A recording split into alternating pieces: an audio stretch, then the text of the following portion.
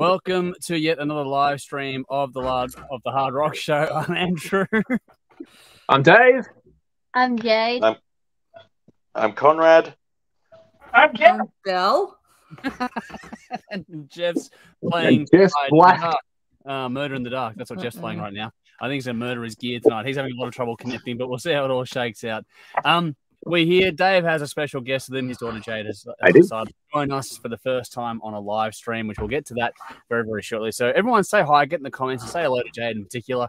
Well, tonight we have a lot to get through, as always. Our King of the Riff battle this time round it's round 6 of our Nordic band series, and this time we have Twilight of the Thunder God from Amon Amarth going up against Death Cult Armageddon from Dimmu Borgir. Our songs of the week, which we'll get to in just a moment. We have, I think, if everything goes to plan, Conrad, did you have a game of Who Am I ready to go? Yep. So we are set up on that front. We have the bin and everything else coming up as well later on. So make sure you stick around. There's a lot to get through. If you're joining us live, then awesome. Thank you for joining us, and it's good to have your company. If you're tuning in later on, then we just appreciate your company just as much. Feel free to give us your comments wherever and whenever you can. We have links for reference tracks all through the description box of this one. I'm going to put them in the chat as we go through tonight. But yeah, there's reference tracks and everything, so make sure you hit those ones as we go through and check them out and give us your thoughts. Do the same thing for us. Find us on your preferred social media platform. We are on pretty much everything just at the Hard Rock Show, so just find us, follow us, keep up to date with all we're doing, including the stuff on TV every week as well. And yeah, a big thank you to our fantastic sponsors in Squid Ink Screenprinting, Alt-Cvlt Rockstar Finance. There's a link for them as well, so give them a like, give them a follow. That'd be greatly appreciated too. We've got a few people jumping in early tonight, which is fantastic. I don't know what's going on with Jeff's screen. We've got a black screen for Jeff, but hopefully we've got audio at least. There we go.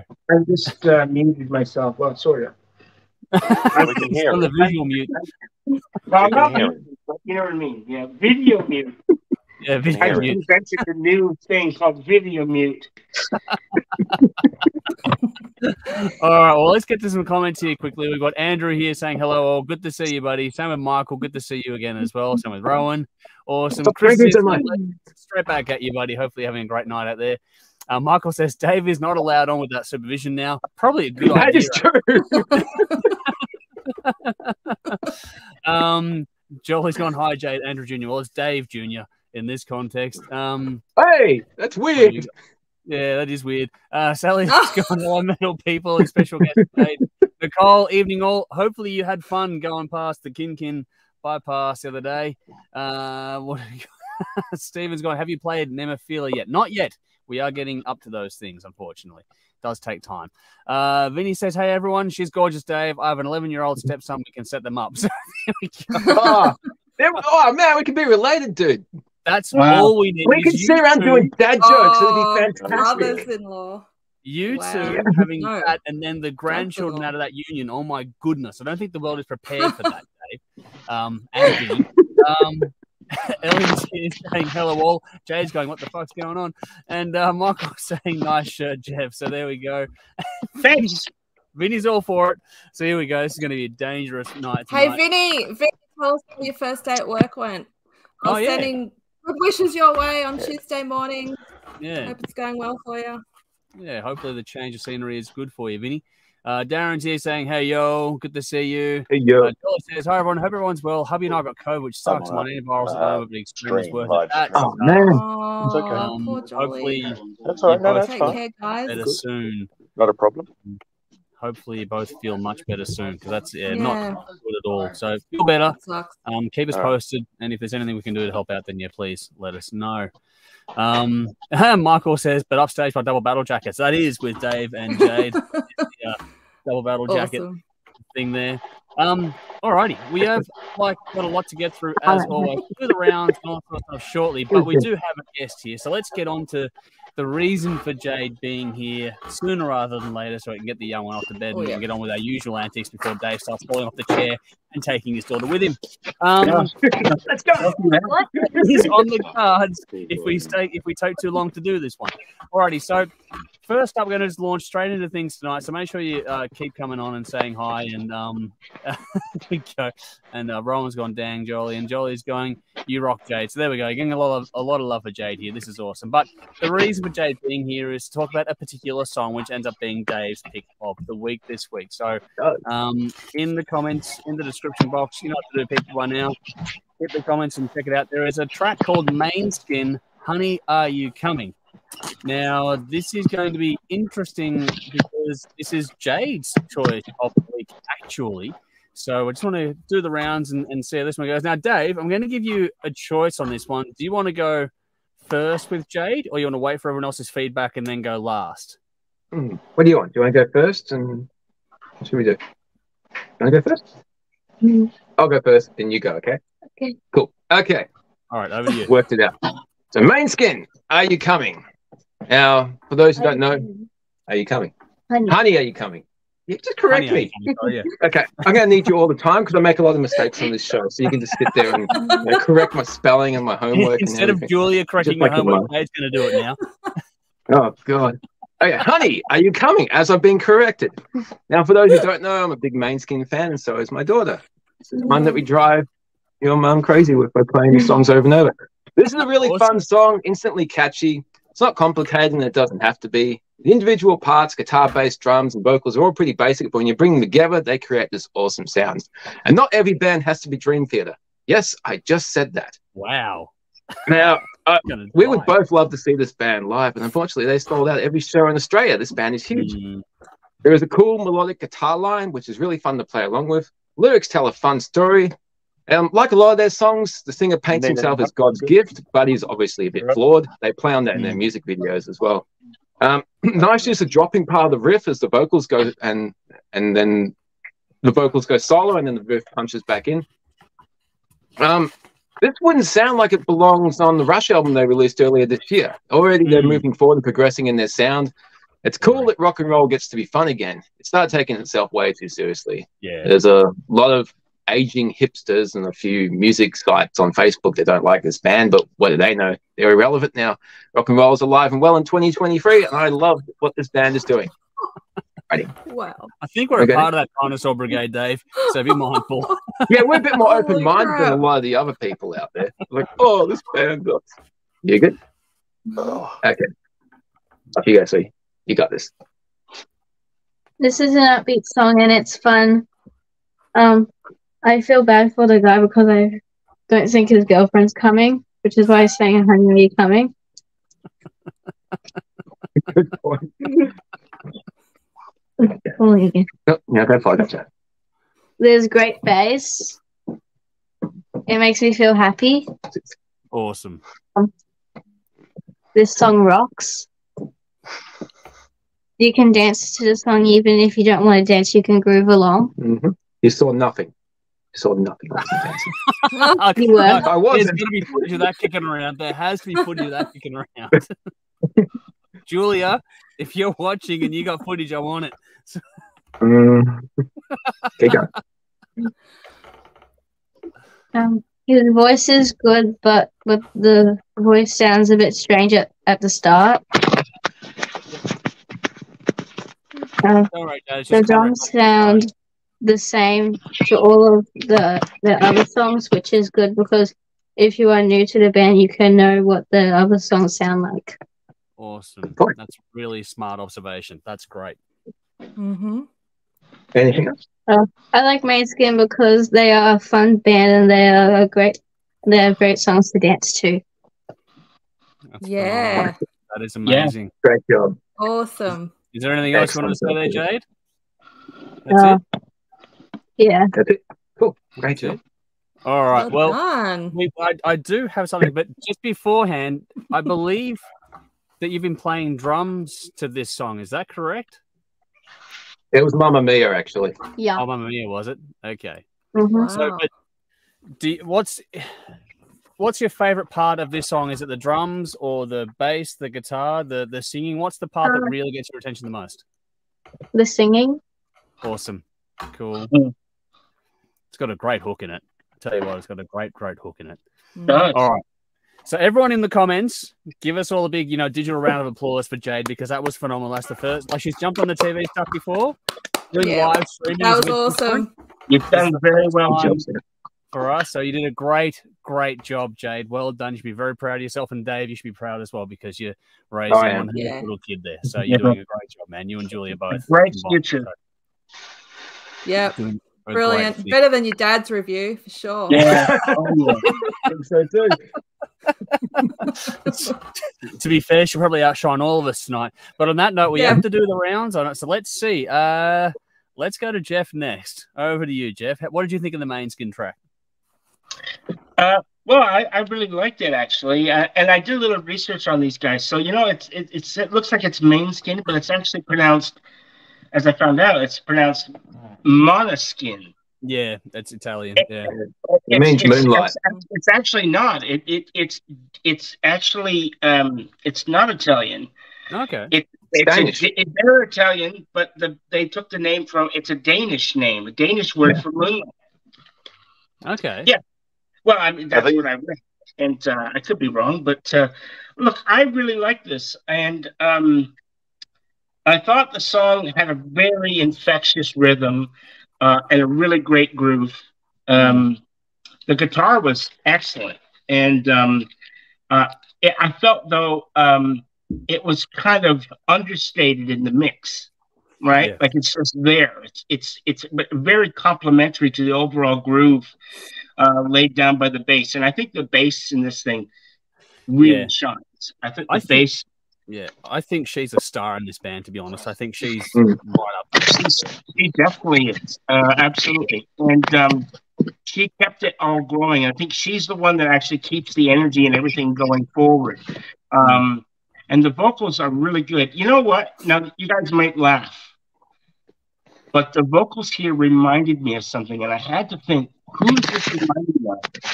And it actually reminds me a lot of Robbie Williams. Actually, there's a bit in that, I reckon. Yeah, there is. I actually put on some Robbie Williams afterwards, just to think that I wasn't crazy. Yeah, and you can hear it. You can really hear it. No, you're crazy. You're crazy. It's funny to pull his ears off his head. Robbie Williams, like or hate the guy, he can sing. I mean, he's a good singer. Yeah. I'm not necessarily a big fan of his music, but some of it's good. But look, I thought that the vocals, the way it's sung, adds a lot of room for the music to fill in the spaces. And it gives the song a feel that is quite unusual in this genre. I really like this song. And you know how, we don't always rate, and sometimes we do, sometimes we don't. I actually gave this 10 out of 10. I thought it was that good. Nice. Wow. So thank you, Jake. Great song. We are starting off with a bang this week. We are coming in hot. So let's see if this continues. Now, remember, we have to all be honest. That's the main rule here. So, Belle, we're going to go to you next. Okay. All right. There are very few songs that get reviewed on this show that make me want to get up and dance. And I'm personally trying to alter that, but not deliberately, at least not until that thought came to mind. But I have been trying. So you've added some danceability to the show. But this week, Dave and Jade are bringing the dance party to me. So thank you, guys. This is an awesome, fun, catchy song. It's completely infectious, like you said, Jeff, and has been stuck in my head so many times since it came out. Music is boppy, but it has a rock edge to it as well. The lyrics fascinate me, and I think they can be enjoyed on a few levels, which is clever. Gives the song a broader audience, sort of like The Simpsons. The singer can do some really interesting things with his voice. He has lots of personality in this song, but in their other songs as well. I think they're a super cool band. Their album Rush was released in January this year, and it's great and well worth a listen if you like this song. So yeah, well done. Thanks, guys. Awesome. Well, that's 2 so far. Now, I swear, we were talking about White Christmas before, Conrad. I might buy you a Grinch outfit, like just for shits and giggles. Like that. Oh no! Because I'm curious, how did you go with this one? I didn't get it. I didn't get it. It didn't connect.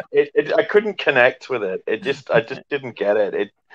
Look, I've got Muse vibes and Placebo vibes, which Muse, Muse and a bit of Placebo in there. Not the worst thing. I mean, I quite like Muse actually, but this didn't connect with me. Didn't resonate. I don't know. It just couldn't. It didn't flick my switch. I'm sorry. But I'm maybe a music Nazi, so there you are. I don't know. Music snob. Remember I'm a music snob. Yes. You don't like fun. Yeah. I do like fun. It just didn't connect with me. I don't resonate with me. Look, I give this 4 out of 10. I'm sorry. Sorry, Jade. Apologies. But don't take it personally, girl. Some of my songs you'll probably laugh at my song. So there you are. Oh, we'll get to your song later, dude. You can trash my song later, Jade. Trash my song later. Well, I'll close the circle on this one. It is the latest single from the band. There's no word on an album or anything yet. It's just the latest single from the guys. But I get that they're... Sorry? Are these Italian? Sorry, are these Italian? Yep. They're Italian. They're the singer's Italian, the bass player's Danish. Don't know about the other two. Yep. So where are they actually from? Are they domestic? Are they Australian? No, no. I think they're based in Italy. Yeah. They're based in Italy. Right, okay. Okay.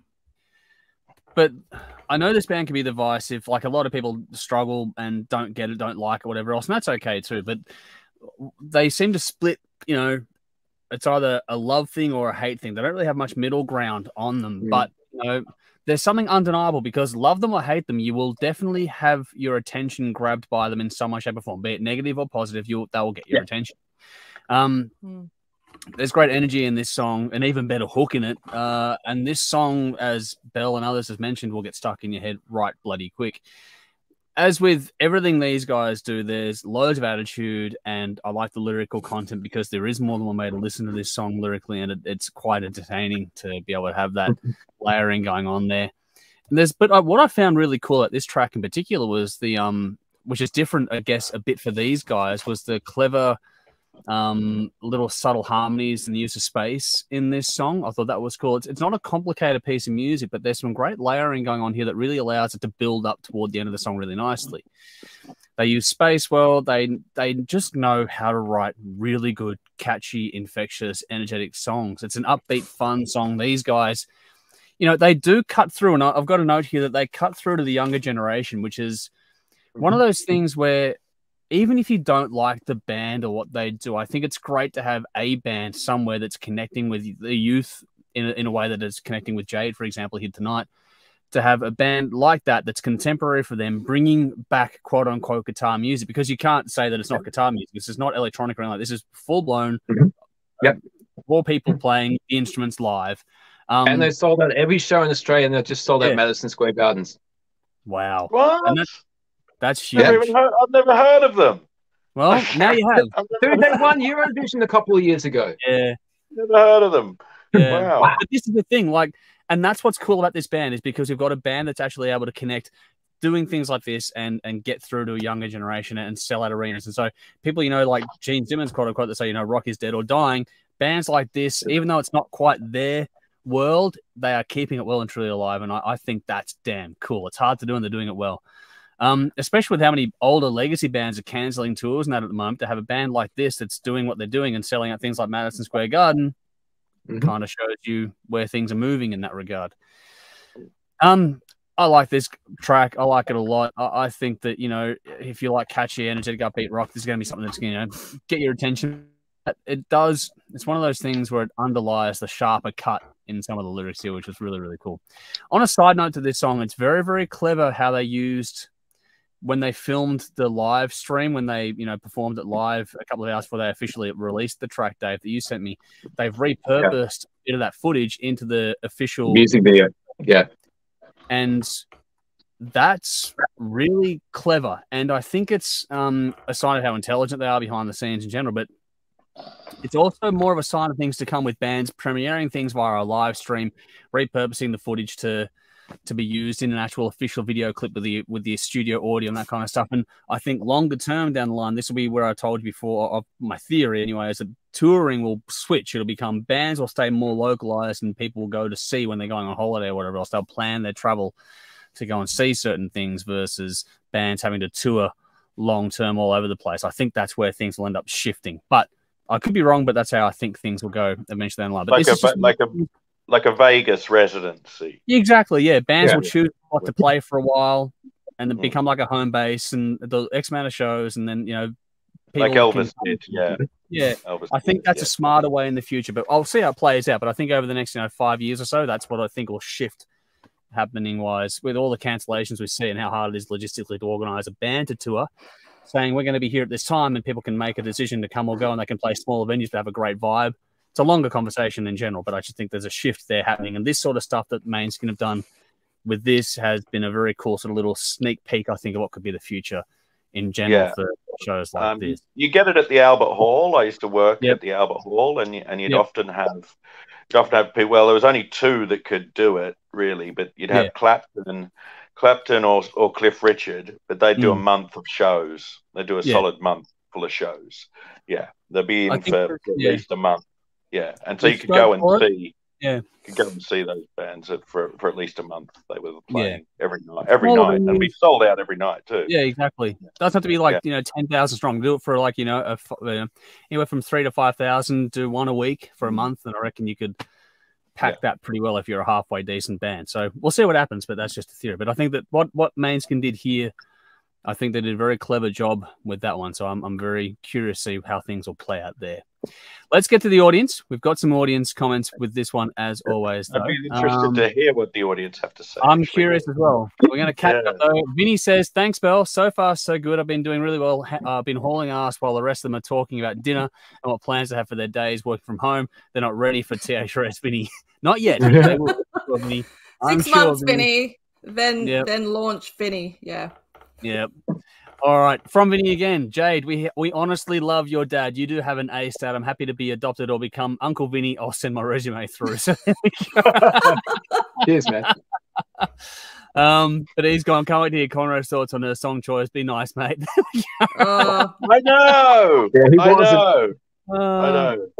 We've got to be nice about it. Another Jeff. Jeff is doing 2 screens at the same time. Wow. That's freaky.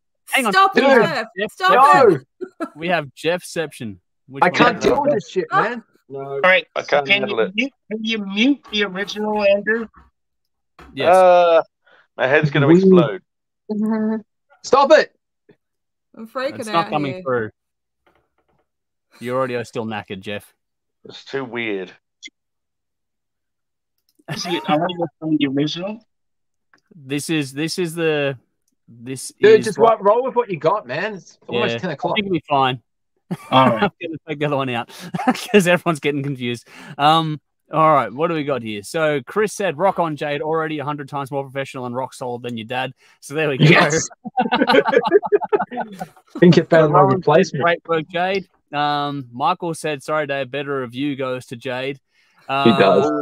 Vinny says, awesome work, Jade. Why can't my stepson be as cool as her? Doesn't see that comment. Sleeping on the couch tonight. Yeah, that could be trouble. Charlie says, that's cool, Jade. Yeah, I hope your better half doesn't say that either, mate. You could be in a world of trouble. Yeah. What do we got here? Nicole says, awesome, Jade. So more love for that. Sally says, well done, Jade. Good review, babe. Darren says, Jade is better at this than Dave. Awesome. Dave, is your ego ready for the pounding you're about to take? BC, good to see you. Thanks for jumping in. He's going, great effort, young lady. Rowan says, you're raising a great kid there, Jade. And as Jeff coloured his hair, and he's wearing a hat. Karen, why does Jeff have hair? I don't know. He used to. Not anymore. Not anymore. Yeah, I woke up one morning, it's just gone. I don't know what the fuck it happened. That's a wild party, Jeff. That might have been years ago. I saw my wife naked, and that was it. Hair gone. Dude, seriously. Wow. Okay. I'm going to move on. Chris says the song had like a Franz Ferdinand and maybe even Panic at the Disco vibe to my ears. They're a good comparison too, actually, Chris. Nice choices there. Yeah. What do we got here? Julia. Julia's here. Great job, Jade. Very proud mum here. You rocked it. There we go. So there's your mum jumping into the comments. Well done. Julia, you should be very proud. You've done a great job. You should be proud. Yes. Very, very proud. Here we go. Chris says, I want to say Belle dance to a Whitesnake In Flames mashup. Well, if you can create one, I'll dance to it. I'd listen to that. That'd be interesting. Be very careful, Belle, because the AI world is very good no, now. no. It has to be organic. No AI. No AI. No cheating. Man, family, good to see you. Evening all. Good to have you joining us. And Sonia's here too, saying hi all. Just tuned in. Hi, Jade. Missed your review, but watch it later on. I'm sure you did a great, young lady. No doubt better than your dad. So there we go. We're getting a recurring theme break. I'll take it, but everyone's saying the same thing. Vinny says, Jade, you have my permission to kick Conrad in the potatoes. Well, that's a long kick from mine too. To the UK. Ouch. See? And you drink like your dad. Julia's got a peg here. What are you drinking, Jade? Ginger beer. That is exactly what it is. So there we go. But back on. Sorry. As they say, never in show business, never work with children or animals because you'll always be upstage. We work with both, man. Guess what? I'm screwed on both fronts, so it all works out well. Who's the animal here? Upstaged. Always be upstaged. I'll get one of the dogs in. That'll upstage all of us. Don't worry. That's why Fred was such an icon for so long. Yeah, I miss Fred. Yeah, I miss Fred too. Steven says thanks for being Bandmade the other week, but they have a singer, so it'd be great to see a song with her in it. Okay, yeah, we did play one there was by request. I forget which one, but yeah, it was an instrumental one, but it was by request. We played that one. It was a particular request that came through, but I'm glad you enjoyed it anyway. We'll do another request show soon, so make sure you get that in there. Lee says 2 Jeffs are better than 1, double the pleasure, triple the fun. So there we go. Thank you. Okay, Lee. Good to have you here anyway. But no, Rowan's gone. You're raising a great kid that Jade canned laughter. So, wow. Chris says challenge for Belle. I'm going with Here I Go. You pick the In Flames song. So here we go. Because this will be interesting. What In Flames are you going to play? Here I Go. With Here I Go again, it would have to be The Great Deceiver. Okay, dude. There you go, Chris. Have fun with that. I wouldn't be surprised, Belle. We'll get something out of that, I'm pretty sure. Michael says Belle has Chucky for her review, but if Chucky starts drinking wine too, I'm out. So I'd love to see that. That would be great. And here we go. Vinny says 2 Jeffs will be like a hard rock spit roast. So there we go. What? This is why we do things the way we do. We're not explaining that. We're not explaining it. We're not explaining that. No. But I guess, like I said, we did want to get Jade in and one and done kind of early. But she does have something for the bin tonight, I believe. Have a bin, don't you? What are you putting in the bin? Cat music. That's my girl. Yeah, there I think we go. can all agree with that. All agreed with that one. Good job. There we go. Wow. Well, we'll let Jade go as long as she wants to go, I'm assuming anyways. But no, it's been an absolute blast having you with us, Jade. You won't say anything up and have reviews done. So wave goodbye to everyone. Bye. Bye, Jade. You did a great job. Jade. Nice to meet you, Jade. I'll be back. All good, man. It was good to see her again. Last time I saw her was when I was dropping off the drum kit. So hopefully that's going well down there. Sorry, Julia. That was a bit of a world of trouble. But no, that was cool. Like I said, we've had her on the TV stuff before. I like when we get a chance to get the younger ones on. So it's always refreshing and interesting to get, another generation's take on things. Well, we've had my kids on before, and it's been great to do that as well. So it's good to get Jay. We'll eventually get Rory to come in on a live stream, I'm sure, one day, especially when we start talking about things like Queen, because I was a massive fan of bands like that as well. So Dave and Julia, again, are doing a fantastic job raising those 2 kids. So, yeah, they should be very, very proud. Just saying it again for the record for everyone else to sort of see here. Nicole said goodnight to Jade. Chris says props to Lee for the Bill and Ted soundtrack lyrical reference with 2 Jeffs are better than 1. Did anyone else pick that up? Speaking of 2 Jeffs. Not yet. But Jolie says, loved having you on, Jade. Just beautiful. So there's the comments for the to watch back later on for everyone there as well. Alrighty.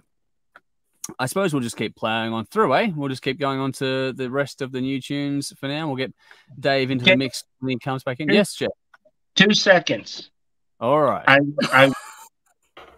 Okay. We are having all sorts of fun tonight. He'll be back. Maybe. Here we go. Hang on. He said 2 seconds. He's doing something here. Whoa. Are you trying again to get your setup going? Well, there's noise this time. There we go. Come out of here, you bastard. Can you hear me now? Yes. Yeah, we heard that. Can you hear me? Yeah. I heard that. Can you hear us, though? You can hear me. Can you hear us? I don't think you can hear us. Yeah, I know. This is going to be a great turn around. He can't hear us, but we can hear him. Jeff, come in, Canberra. Can you hear us? I'm going to take that as a no. Yep. Jeff, are you with us? Can you hear us? Yes, it's going to work. It's not Jeff. going to work. Wake up, Jeff. If you can hear us. We'll have to write messages, whole messages. But that won't work because he can't hear us. We can hear him. He can say whatever he likes, but we'll all have to write up our reviews. The right questions up to him. Your turn, Jeff. Dun, dun, dun. Oh, let's see what's going on here. What do we got here? Rowan says an episode of Territories with each of you replaced by your kids would be funny. We've done it with Better Halves before. Oh, no. Amazing. Jolie said, I'm not used to Jeff 3D. And Vinny says, imagine his headphones answered back. Who you calling bastard? That would be great. Jeff, can you hear us? And we're going to assume no. I'm sorry if I upset your daughter there, Dave. No, she's cool. She's thick-skinned.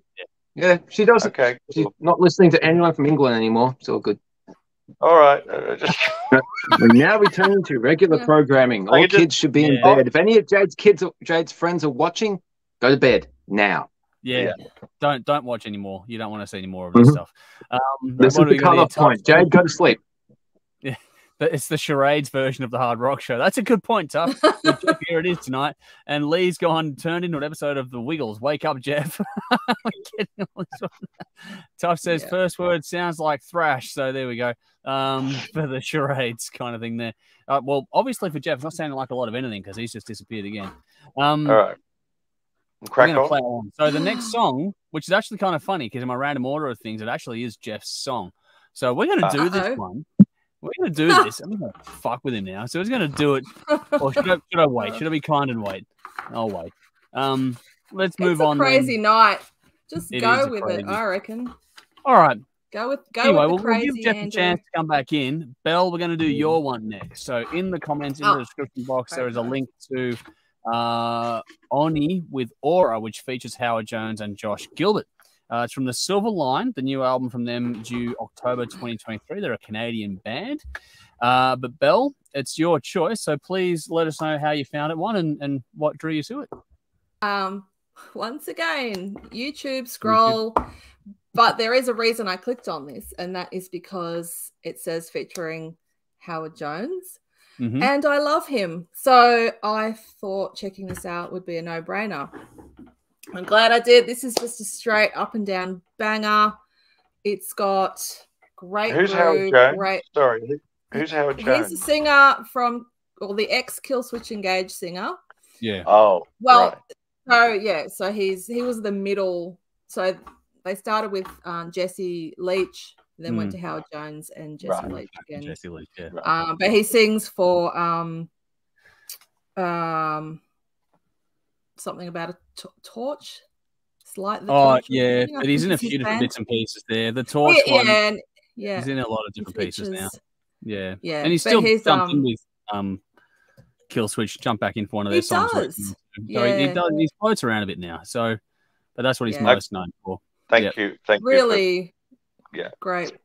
Great voice, really powerful. Here we go again. Take 10. He features on here. And yeah, Oni, I haven't heard of this band. They're Canadian band, I think, or at least Cayman Islands. Jeff might have more insight into how that works. If you can hear us, Jeff, we're talking about the Oni track now. If you can hear us. Yeah, oh, I awesome. can. Cool. I can hear you. I'm back to my regular setup. It just took a long time. That's and all right. I apologize. Yay. That's all good. I know. Yeah, technology isn't it great? It's entertaining. Yeah, it was entertaining. So we're still going through the first thought. So literally, it's just an introduction out there. Yeah. So we're just talking about the Oni track. I haven't even said much. Yeah. Okay. So Oni, I clicked on it because of Howard Jones, but I haven't heard of Oni, who is really just a guy called Jake Oni, but he seems to have a band with him. I'm not sure how that works. Wikipedia wasn't particularly helpful in that regard. So no, that's right. Do some more digging on that, I think, because they're very good. The song itself isn't overly complicated, but it is interesting. It's almost playful the way they've used rhythm and space together to create something a bit different. Jake's vocals are fantastic. This dude can really sing. I love the tone of his voice. When he's singing cleanly, he adds a nice bit of grit to it as well at times. And he can scream like a motherfucker as well. Both guest vocalists give it their all. Their performances are faultless. And then the three of them sound great together in the one song. Jake and Howard harmonizing just in one little bit was beautiful as well. Video was cool. Straight away, I was seeing Star Wars, specifically the spaceship in the first scene in the first movie. I'm not sure how the face paint fit into that, but maybe that's just their thing generally. I don't know, so only vaguely questioned that. Howard getting up from behind a desk like some kind of space boss dude looking badass. That was cool. And then he just gets up and does his thing. And I also thought it was a shame that with what's his name? Is it John Gilbert? Is the Spirit Box guy? Yeah. The other vocalist. Like how that, so they projected him. He wasn't there in the video in person, but I thought it was a wasted opportunity. Why couldn't they project him coming out of a droid? That would have been perfect. I think Disney might have factored at that. It was probably pushing it, but it didn't have to be R2-D2, just any droid. Right? So I love there was little guitar licks here and there that had a very In Flamesy sound about them, I thought. There was one right at the end, like literally in the last few seconds, that if you want to hear exactly what I'm talking about, check that bit out. But it appears a couple of times otherwise. The new album comes out tomorrow, apparently. So I'll definitely be giving it a listen. I haven't heard any others. I don't know if there are any other singles off it, but this is the only track that I've heard. Yeah, so I'll check out the album and hopefully it's as cool as this song. So, nice. That's it. Cool. Perfect. Alrighty. Let's go to Dave next on this track. How did you go with the latest from Oni? Yeah, this was cool. Never heard of this Oni guy before, but yeah, I like this. Get straight to the point with the opening second. Very cool, heavy riff. Guitar tone was awesome. Hit you right from the start. And nice shifts in time between the verse and the chorus. I like how each singer comes in at different times and adds something different to the song. And all their vocal styles are very unique and they work well together. That was the really thing that stood out about the song for me, was the vocal tones. I've never been a Killswitch fan. I didn't like when I first heard them. They didn't do anything. But I'm going to have to check out their era with Howard Jones because I really liked his vocals on this song. It's heavy, but it conveyed a lot of emotion. So I had to Google who he was. And it's like, oh, okay, he was on Killswitch. So now he's in like the middle part of the original singer's back. So I will check out his section because I wasn't too thrilled with the original singer. The video has an interesting setting, looks futuristic like a spaceship, and then the singer's got the wall paint, so it's like space Vikings and that type of shit, which is an interesting contrast. And I like how each singer was brought in space Vikings. I like how each singer was brought in a different way in the video. So yeah, this was pretty cool. Overall, it was good. Nice. Alrighty, cool. I'll go next on this one. Now, the album is coming out shortly. This one, I keep making this game now where I, say who's got a type, and this is much more in Belle's world than the rest of us will sort of gravitate toward this one. That's why Belle is bringing her influences into play. But this, this leans definitely into the metalcore side of things, but there's a whole lot of melody in this one, which is really cool. Yeah, it's got that Jekyll and Hyde side of things, which you expect. You get the heavier stuff, but the melodic parts really do. Like, they have loads of space. They sound fantastic, and that's just a great contrast to the heavy stuff, which is, firmly the djenty kind of territory, but it works well, those two things offset with this song really nicely.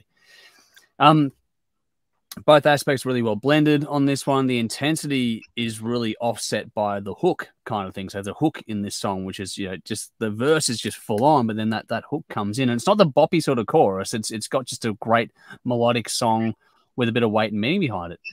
The breakdown aspect of this, where Josh comes in particular, that was, I thought, a really neat bit of composition in this song overall. The use of harmony in that part, and also in little bits and pieces throughout the whole song, was really nicely done. But there's also some really cool groove in this one. It's very tight, very snappy, but there's also, you can tell it's not one of those ones where it's been snapped to the grid. They're playing with feel. It's real instruments playing in real time kind of thing. It's not just here's a bunch of samples and cut it together and repeat the loop kind of thing. It just feels very organic, which is cool for this style of music. This is a really cool song that does a good job of breaking out from the pack. And I think that it's so strong on its own merits that it would stand out from the pack even without the guest appearances. The guest appearances are just icing on the cake for what's already a really good song at its foundational core. The only downside I have on this one, which is an interesting contrast to what's been discussed before with Belle and Dave, is for me, Howard Jones. You get Howard Jones in for a reason, and obviously you get him for the name recognition, but you get him because his vocal tone is so distinct. I love his vocal tone, just like Belle does. I think he's got a great voice, both in the extreme side and in the clean side. I think he's a fantastic vocalist, fantastic performer. I just thought that the way they added the effect and how heavily they added the effect to his vocal to make it sort of more in line with what's happening with the main vocal made it kind of a little bit redundant to bring him in, because it just made him sound a bit too much like the other ones. And for me, I was like, I wasn't as big of a fan of that. It's a small gripe. I like the song. I just would have loved if you'd have had, Howard Jones actually cutting through as Howard Jones. And I think that would have been, if you had kept him sort of organic and not applied the same effect, would have been even a greater contrast to the more effect-based vocal from the lead, which I thought would have been I think they missed a trick there, if that makes sense. Yeah. So it's a small thing. I wouldn't have done it, but that's my thoughts. But they did it. It's their song, so whatever. But that's just what I thought of it. But that's the only gripe I got. I think it's a great song, great choice, really interesting. A band I'll have to go and do some more digging on. Definitely. So well done, Belle. It's a great song for mine. So even like I said, that's like a small gripe, because fundamentally it would cut through from the pack just on the song merit alone without the guest appearances. So I think it's very, very cool. Alrighty, up next, let's go to Conrad. How'd you go with this one? Usually Belle's sighing already, like, oh no, she's dreading it. To be honest, I was pleasantly surprised. Usually I hate this kind of genre. I loathe it with a passion. And usually I would just be like, fuck off, get this shit away from me. I'm not a fan of Kill Switching Game. I don't get it. I never have. And this whole genre I don't really particularly like very much. But this was better than a lot of that stuff. A lot of that stuff doesn't really... I don't really give it much attention, but this actually made me go, oh, actually, this is a bit better than the other stuff of this genre that's out there. They can't be all that bad. I mean, Mustaine's got them opening up for Megadeth at the moment. They're playing in Canada. I think they're playing Canada at the moment. They're first on. They're one of the first acts on. Cool. Nice. I think they're opening, and then it's Bullet for My Valentine, and then Megadeth. So, that's pretty cool. I mean, they can't be all that bad. No, look, they're okay. They're all right. It didn't wow me, but it didn't make me run for the hills and in disgust. I give this 6 out of 10. Hey, that's good from you. Actually, pretty good. For me, yeah.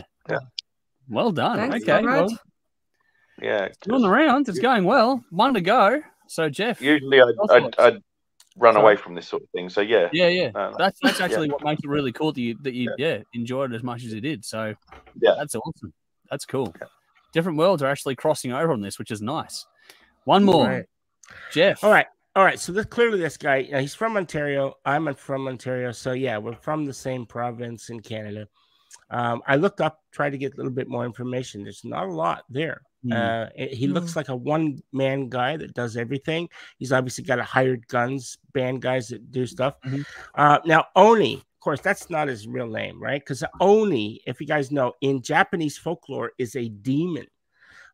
It's a demonic creature of giant size. I got this Google, so I'm just reading it.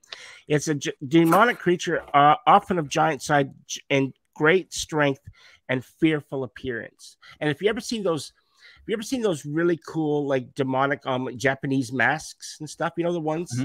Yep. That's an Oni. Okay. Yeah. I knew I'd heard the term.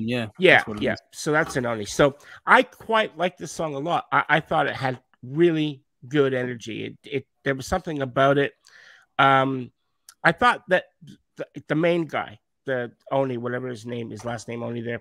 What was his first name? Was it Justin? Jake. I knew it was, Jake Oni.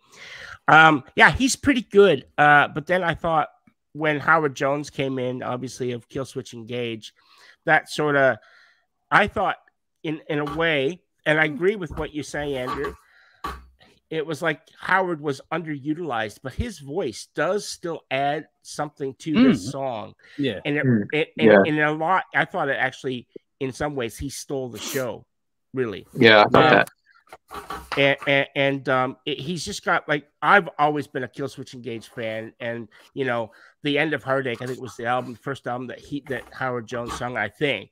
And that's the album with like the hand. Is that the first one? No, I don't think so. Well, I'm blanking on the first one, but that's like 2004. But it's got like the heart with the nails and shit on it in the hands. It's a really cool. That's a great album. But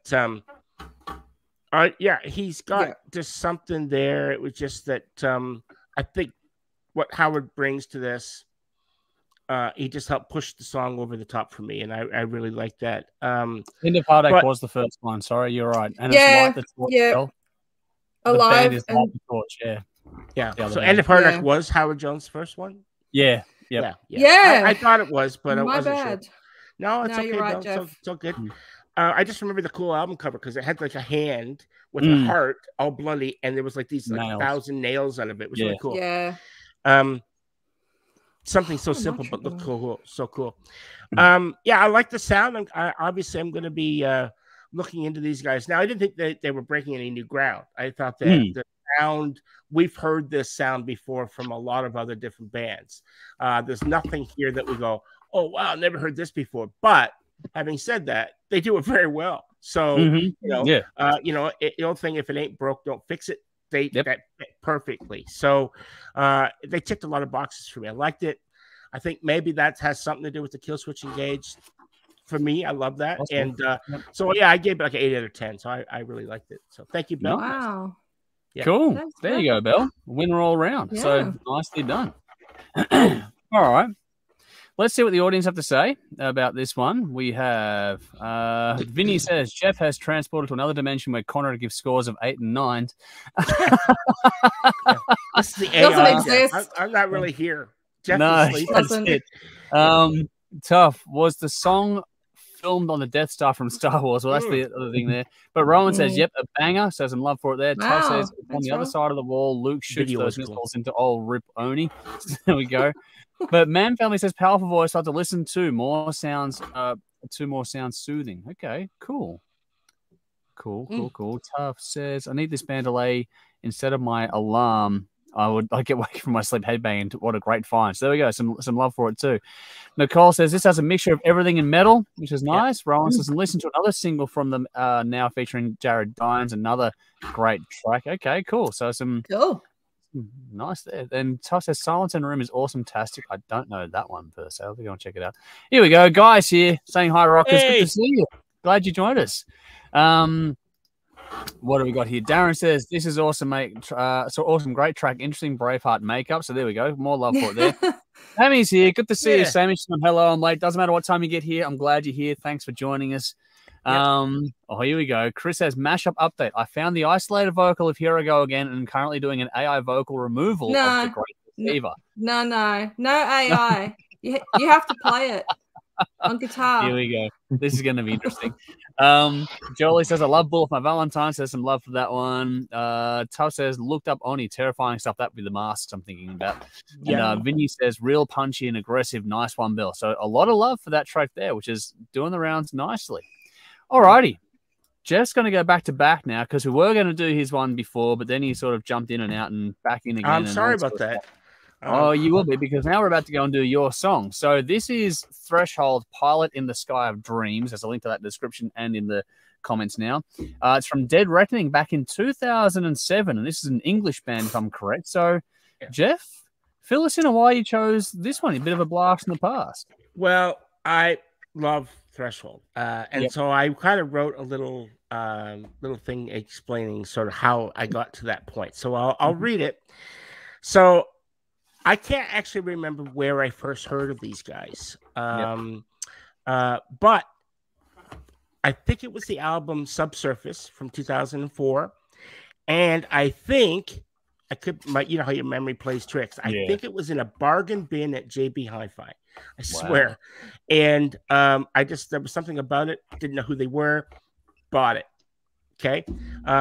That's what I think. I could be, I could be smoking crack. I really don't know. I don't have a memory of where, but I think that's when I was actually trying to think of, like, how did I know these guys? So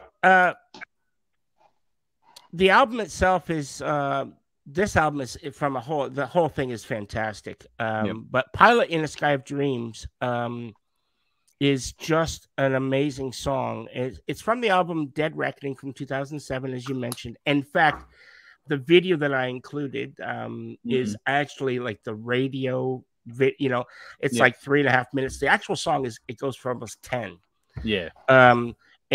So I trust if anyone out there likes this video or likes this song, by all means, listen to and watch the, or don't watch the video because it's 3.5 minutes, but listen to the actual song.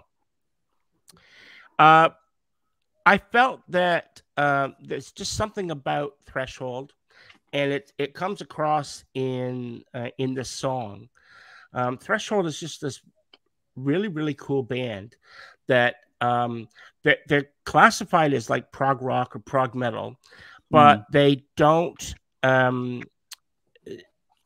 They mix like this witty lyrics and very sharp melodies, and just there's something about it.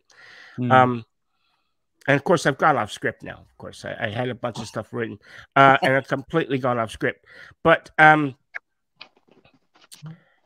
I think that as far as a lot of prog bands fall into, is that it's a where they write complex songs that go on and on and on, and really it becomes a showcase of their talent, and they forget at the end of the day how to write great melodic songs that never seem to get bogged down under their own weight.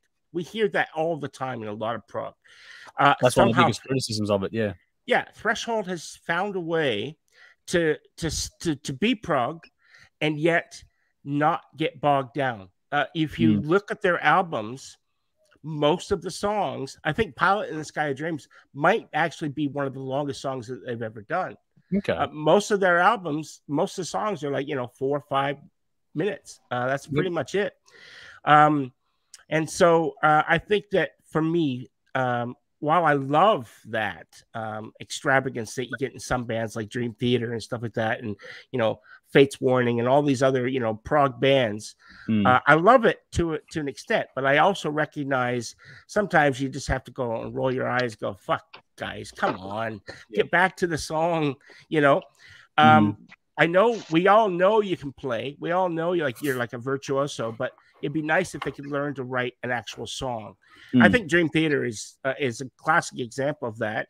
I love their stuff, but I think that they have, in some ways, and Dave is probably getting the knife out now. But they in some ways, I think they have they've forgotten how to write a song. So what could have been 5 or 6 minutes turns into 19 minutes, and then at the end of the day, it just doesn't work for most people, and that's why they're very polarizing. Now, I think with this song, if you like, I said, if you like your music to be thought-provoking, great melodies, tasteful, this is your band. Well worth your time. And like I said, they've been, since I found them, I guess, in the bargain bin. I really can't remember, but I'm going to stick with that story. They have actually become one of my all-time favorite bands. Now, they've had numerous singers. Okay. Yeah. So the singer that you hear in this song, and unfortunately, he's passed away. He think passed away. The last album they did with him too, wasn't it? Yes, it was. Yeah. And he actually left. He left the band. And he passed away in 2004. They ended up getting. There was a guy that sung for Arian. You know the band Arian. Yep. Damien Wilson. He came in. He was actually the singer before Andrew McDermott, this guy here. He was the singer before Andrew McDermott came in, and then they went back to Damien Wilson, got him again. And then they eventually fired him, and they went back and got their original singer from back in like the 1990s. And he's still their singer now. And he's got quite a good voice. But yeah, they've definitely been, singers out, singers in. Unfortunately, like I said, Andrew was my favorite of all of them. And that might have been because he was the first one I heard. You know how it is. First album, so that could be. Great voice. I love his voice. But and so it's no result. No surprise that I voted for my own, but I'm not going to tell you what I gave it. But I love this song, so you can imagine what I gave it. Yeah. So that's it. So I hope you guys out there really enjoy it.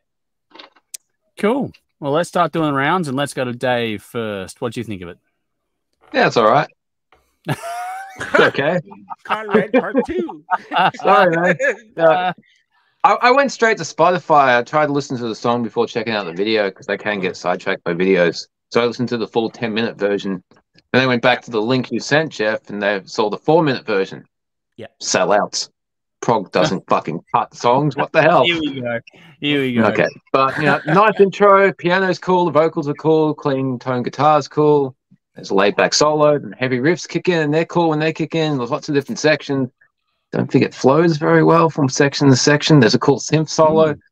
Everything you just said, I was thinking the complete opposite. It doesn't have that generic flow that bands like Dream Theater have. It's all pretty good. A lot happens in 10 minutes. It does drag a bit.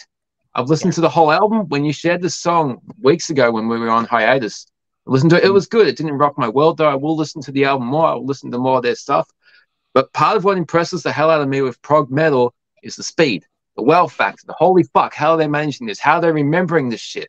And I don't get that interest and passion from this. I think it's very easy to do this when you play at half pace.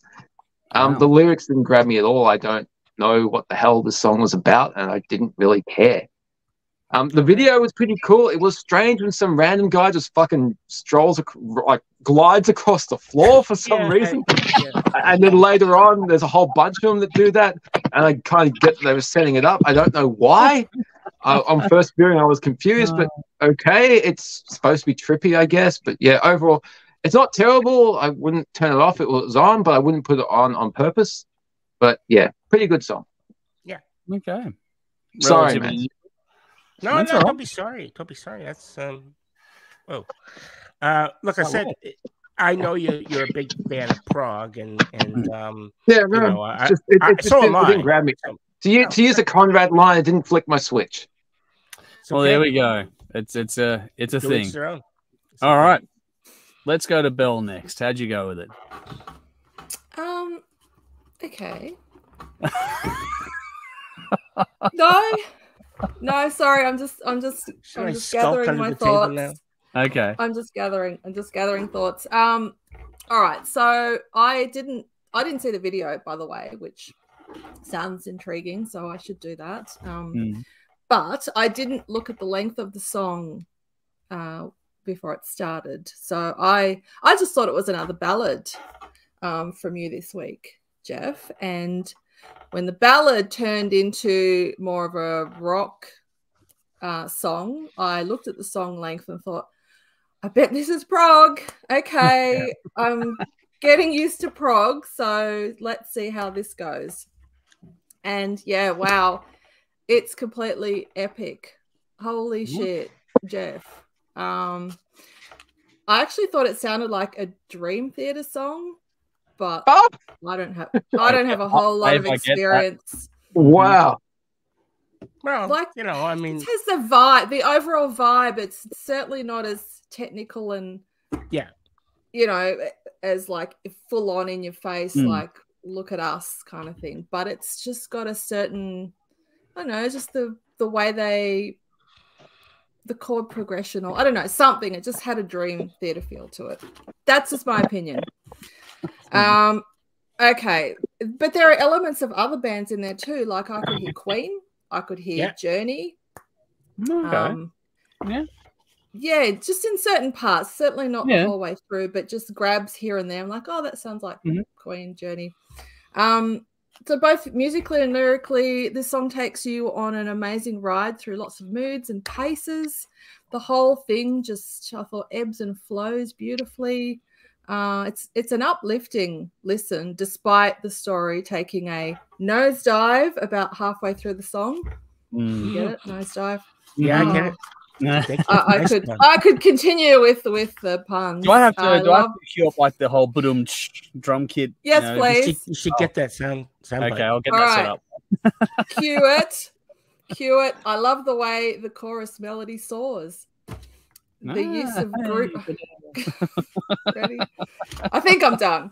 All right. The harmonies are stunning in the chorus, but also throughout the song. The solos are perfectly placed to suit the music, like their insane blistering keyboard solo while the song is in full flight. And then the slower paced guitar solos at the start and then again towards the end. They're just perfect. The attention to detail that went into the composition of this song is second to none. And the more I played it, the more I appreciated it. And with each spin, more things just popped out at me to think about. Like, I'm loving the sound of the synth chords during the verses, or Jesus Singer sounds fantastic, and how perfect is his voice for the style of music. And I'm really sad to hear that he passed away. Which means this is quite an old song. I didn't realize that it wasn't 2007. 2007. Yeah. Wow. And I asked, I was curious. The reason I brought an old song was because I was looking through and there was just nothing that was grabbing me on Frontiers. And so I thought, well, what am I going to do? Right. So I messaged Dave. You're not alone this week. And Dave said, yeah, you can. You know, I won't make a habit of it. But I've wanted to showcase these guys for a long time. And I thought, well, why not? Perfect choice. Absolutely perfect. That was because it does. Review. It showcases everything they can do, like slow, fast, super fast, everything in between. Like it's a beautiful song. I'm glad that you shared it. So thank you. That was well a wonderful, beautiful review. Thank you. All right. You. Well, I'm going to come in next and fuck shit up. I'm really not. Look, okay, Conrad. Look, this one is very much. Dave's come back just in time for this, but actually, when I listened to this one, I thought of the more ballad side of Dream Theater when I heard it. There is a similar tonality to the way he sings here, to the way James LeBrie can sing in some songs, but I thought this was where James could get a more harder tone, like a harder edged kind of vocal in terms of just it has a cutting feel to it. This one was very soft and blended to the music very, very well for the style that was going on. That said, though, when you get that sort of that vibe at the start, there's a part where it kicks in and it gets, rapidly progressive. And that reminded me of Rush, which is immediately why I thought Jeff would like this one, because there's a certain little bit that feels like Rush when you listen to it as well. So, yeah, it's an interesting little one. There's a lot of beauty in this track. There's some fantastic layering in it. There's a bit going on sonically, but they can also strip things back at the same time in the right ways in this song. When you add the lyrics to all of that, for me, there's a lot to digest in what's relatively just a few minutes when you take it in terms of the single version of it. It'd be interesting to hear this one more. I didn't listen to the 10-minute track, I'll say that now, but I would be interested to hear this one, not only in the full length of it, but also in the context of the whole album, to see where it sort of fits in on things there. That'd be an interesting sort of just, experiment to go through as well. But this one, it builds. Overall, it is still much more on the softer side of music in general, but the pacing, the phrasing, I think it suits the style of music that's going on with it. And while it isn't anything groundbreaking per se, it's well written, well mixed, well performed. It's a good song. There is a tasty little solo in this one too. It channels a little bit of a Dave Gilmour kind of a vibe, that solo, I thought. So I think basically, long story short, if you're into bands like Dream Theater, Rush, and Pink Floyd, I think you'll definitely enjoy this one personally, which is odd that, Dave didn't really grab it so much. But then again, he doesn't like Rush. Maybe that was the thing. I don't know. But yeah, well, 2 out of 3 ain't bad. Yeah. We'll take it as what it is. But it's not a band that I have checked out some of their stuff before, but not for a while. It's one of those bands, it's on that list of, never-ending things to go and check out more of. Yeah. But no, it's a solid song. So, yeah, nicely done. And I'm glad you brought it. I know it's an older one, but it's nice to get one of those here and there that goes, okay. It's a good little showcase. The album's pretty good overall. I gave the whole album a listen to a few months ago. Yeah. Nice. All right, well, I would like to hear that when I get a chance. I don't know when that'll happen, but no, it'd be cool to go through Dead that. Reckoning's good. I prefer their previous album, which was Subsurface. To me, that's the better album, but I don't think they did any videos or anything from that. Okay, so. Yeah, fair enough. All righty. Conrad, over to you. Thank you. It was nice with you, Andrew. Thank you. I remember I spoke about these guys on a radio show years ago in the UK. Nice. Here in London, I was on Total Rock Radio. I was hosting a show, and I think I'd seen them at Bloodstock. I saw them at Bloodstock first when it was still indoors. When Bloodstock was still indoors, I think it was the second Bloodstock, and they'd played on it, and I was quite impressed by them. But it does. I referred to them then as the UK's answer to Dream Theater back then. Okay. So they're like the UK's answer. I won't say the comparison is quite the same, but they're certainly for fans that like Dream Theater, they're going to enjoy this stuff. It's in the same audience. Look, it doesn't. I'm with Dave on this, and it's not often me and Dave agree. Wow, that was frozen over, man. I'm with Dave on this. We agreed on something last week too, I believe. It's starting to. What's happening? We're gelling, man. We can be friends yet. So I'm with Dave on this, and it just didn't. It's okay. It's okay. It's not bad. Look, they're up there doing it. I'm not. I wish I was playing in a live band and could, would I be playing this sort of thing? Probably not. But nevertheless, it's executed relatively well. Look, but it's not in the same. I don't know, quite the same. It doesn't grab me quite the way same Dream Theater does. Quite grab me in the same vein. But it's still good. Look, I would recommend seeing them live because I did see them and they were very impressive. I'd love to.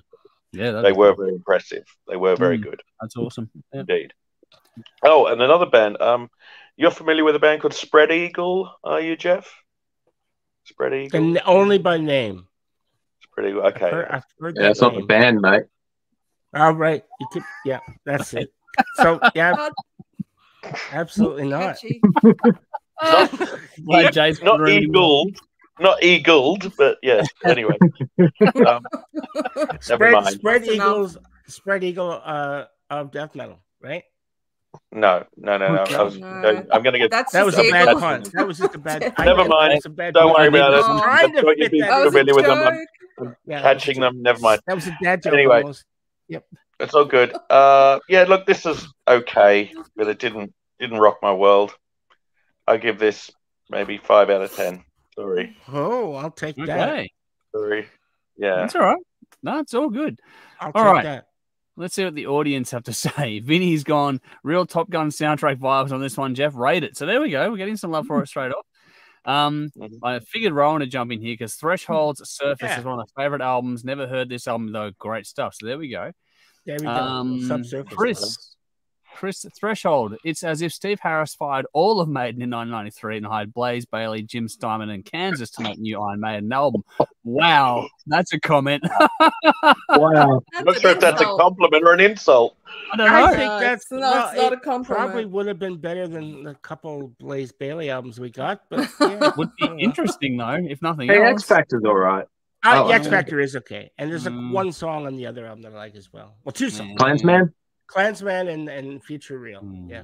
Yeah. Anyway, we're moving on. We're not doing this. Joel, we're not doing this. Not again. We've done it before. Jolie says Threshold, Pilot and Sky Dreams is just a beautiful song. So there we go. More love for it there. There we are. Tuff says a bit slow for me, but not bad. I can't complain all my life as I failed as a mime act, I guess, or something I said, lol. So there we go. I need that drum kit, don't I? Jolie says Jeff is COVID friendly to my ears at the moment, so there we go. Vinny says great to see. Oh, here we go. Great to see Stevie Wonder on drums. So obviously, fake vision impaired with his percussion skills. Here we go. See this video. Andrew says Threshold's sound reminds me of a lot of Journey's music. I pick up a lot of harmonies and melodies that Neil Schon is known for. Interesting there. Nice pickup. Thank you. Neil Schon. Andrew. Neil Schon. Lee says Bell's turning all of Dennis Denuto on us. It's that vibe. I rest my case. It's the vibe of it. Yeah, I know. It's the vibe. Yeah, that's it. Yeah. Michael says, I like this track, but I did think it sounded dated a bit. Turns out it is. Did not know Threshold before now. So there we go. That's the point, though. Where it even if it's not a new song per se, it's still just a discovery for people. Yeah, that's what I was hoping for. Yeah. Yeah. And Vinny's replied, it's the Constitution, it's Marbo, it's justice, it's law. So there we go. Cleaned it 3 fucking times. I know. I'm a vocal snob when it comes to metal, especially prog metal. I'm not a big fan of clean vocals in general, with a few exceptions, although I do enjoy the sound of actual music. If only everything had dying feet as vocal. So there we go.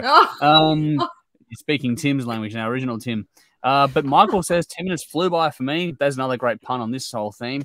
Nice one. Here we go. And Darren says, I've tried listening to these guys before, it just doesn't grab me. So there you go. It is a bit of a hit and miss affair all around.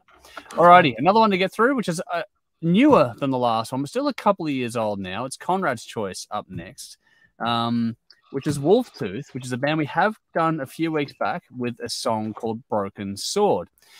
This one comes from the 2021 album Blood and Iron.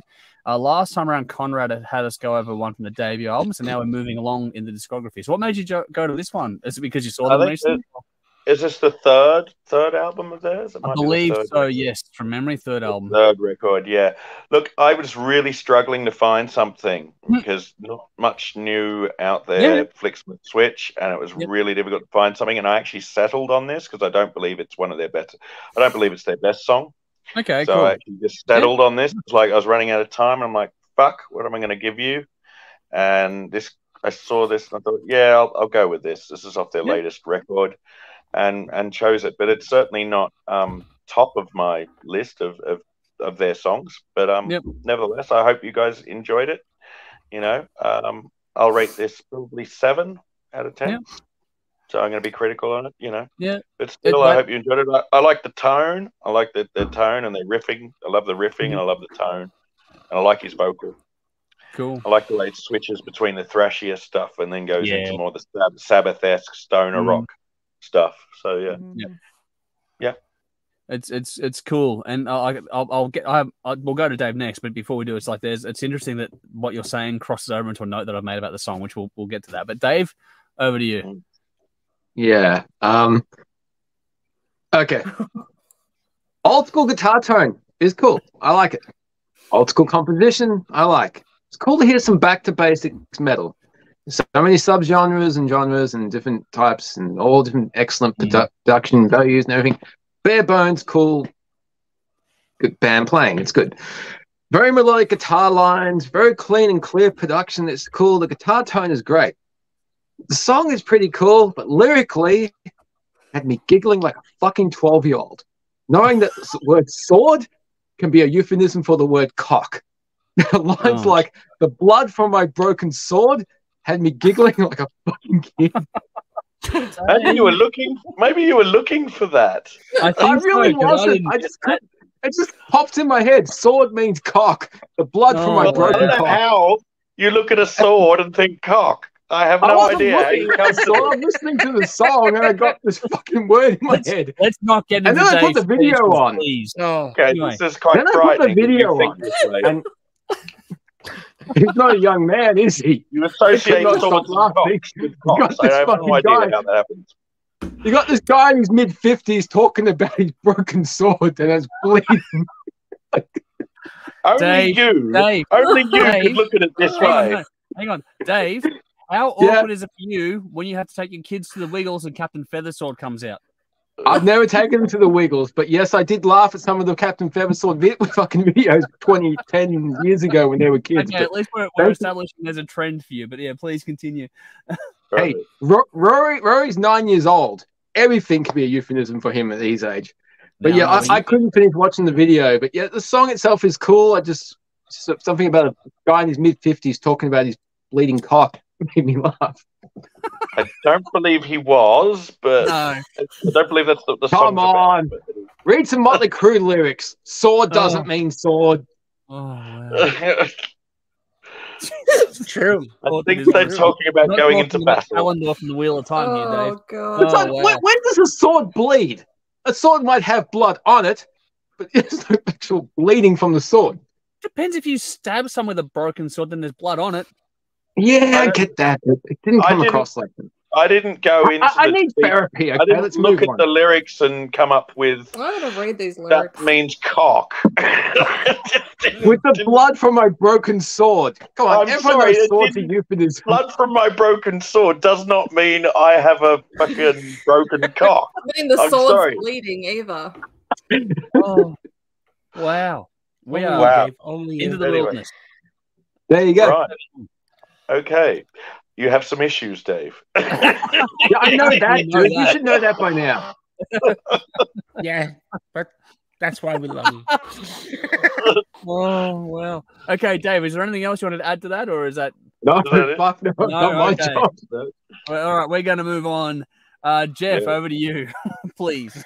Okay, and now for something completely different. Yeah. So this song is classic metal, and for me, it felt like this song was written in 1984. It just had that vibe. It's got a really familiar gallop in the riff that we've heard a million times before, but that's not a bad thing. And I think if that's what they were going for, then mission accomplished. I quite like the song. But I do feel like it's treading on old ground a little too much for me. And I don't think it would make my playlist. But having said that, it's not a bad song. I didn't hate it. And also, there was a part of a song, though, that I actually stopped, had to rewind. There's a guitar solo at 3 minutes and 40 seconds, and the fucking thing is out of key.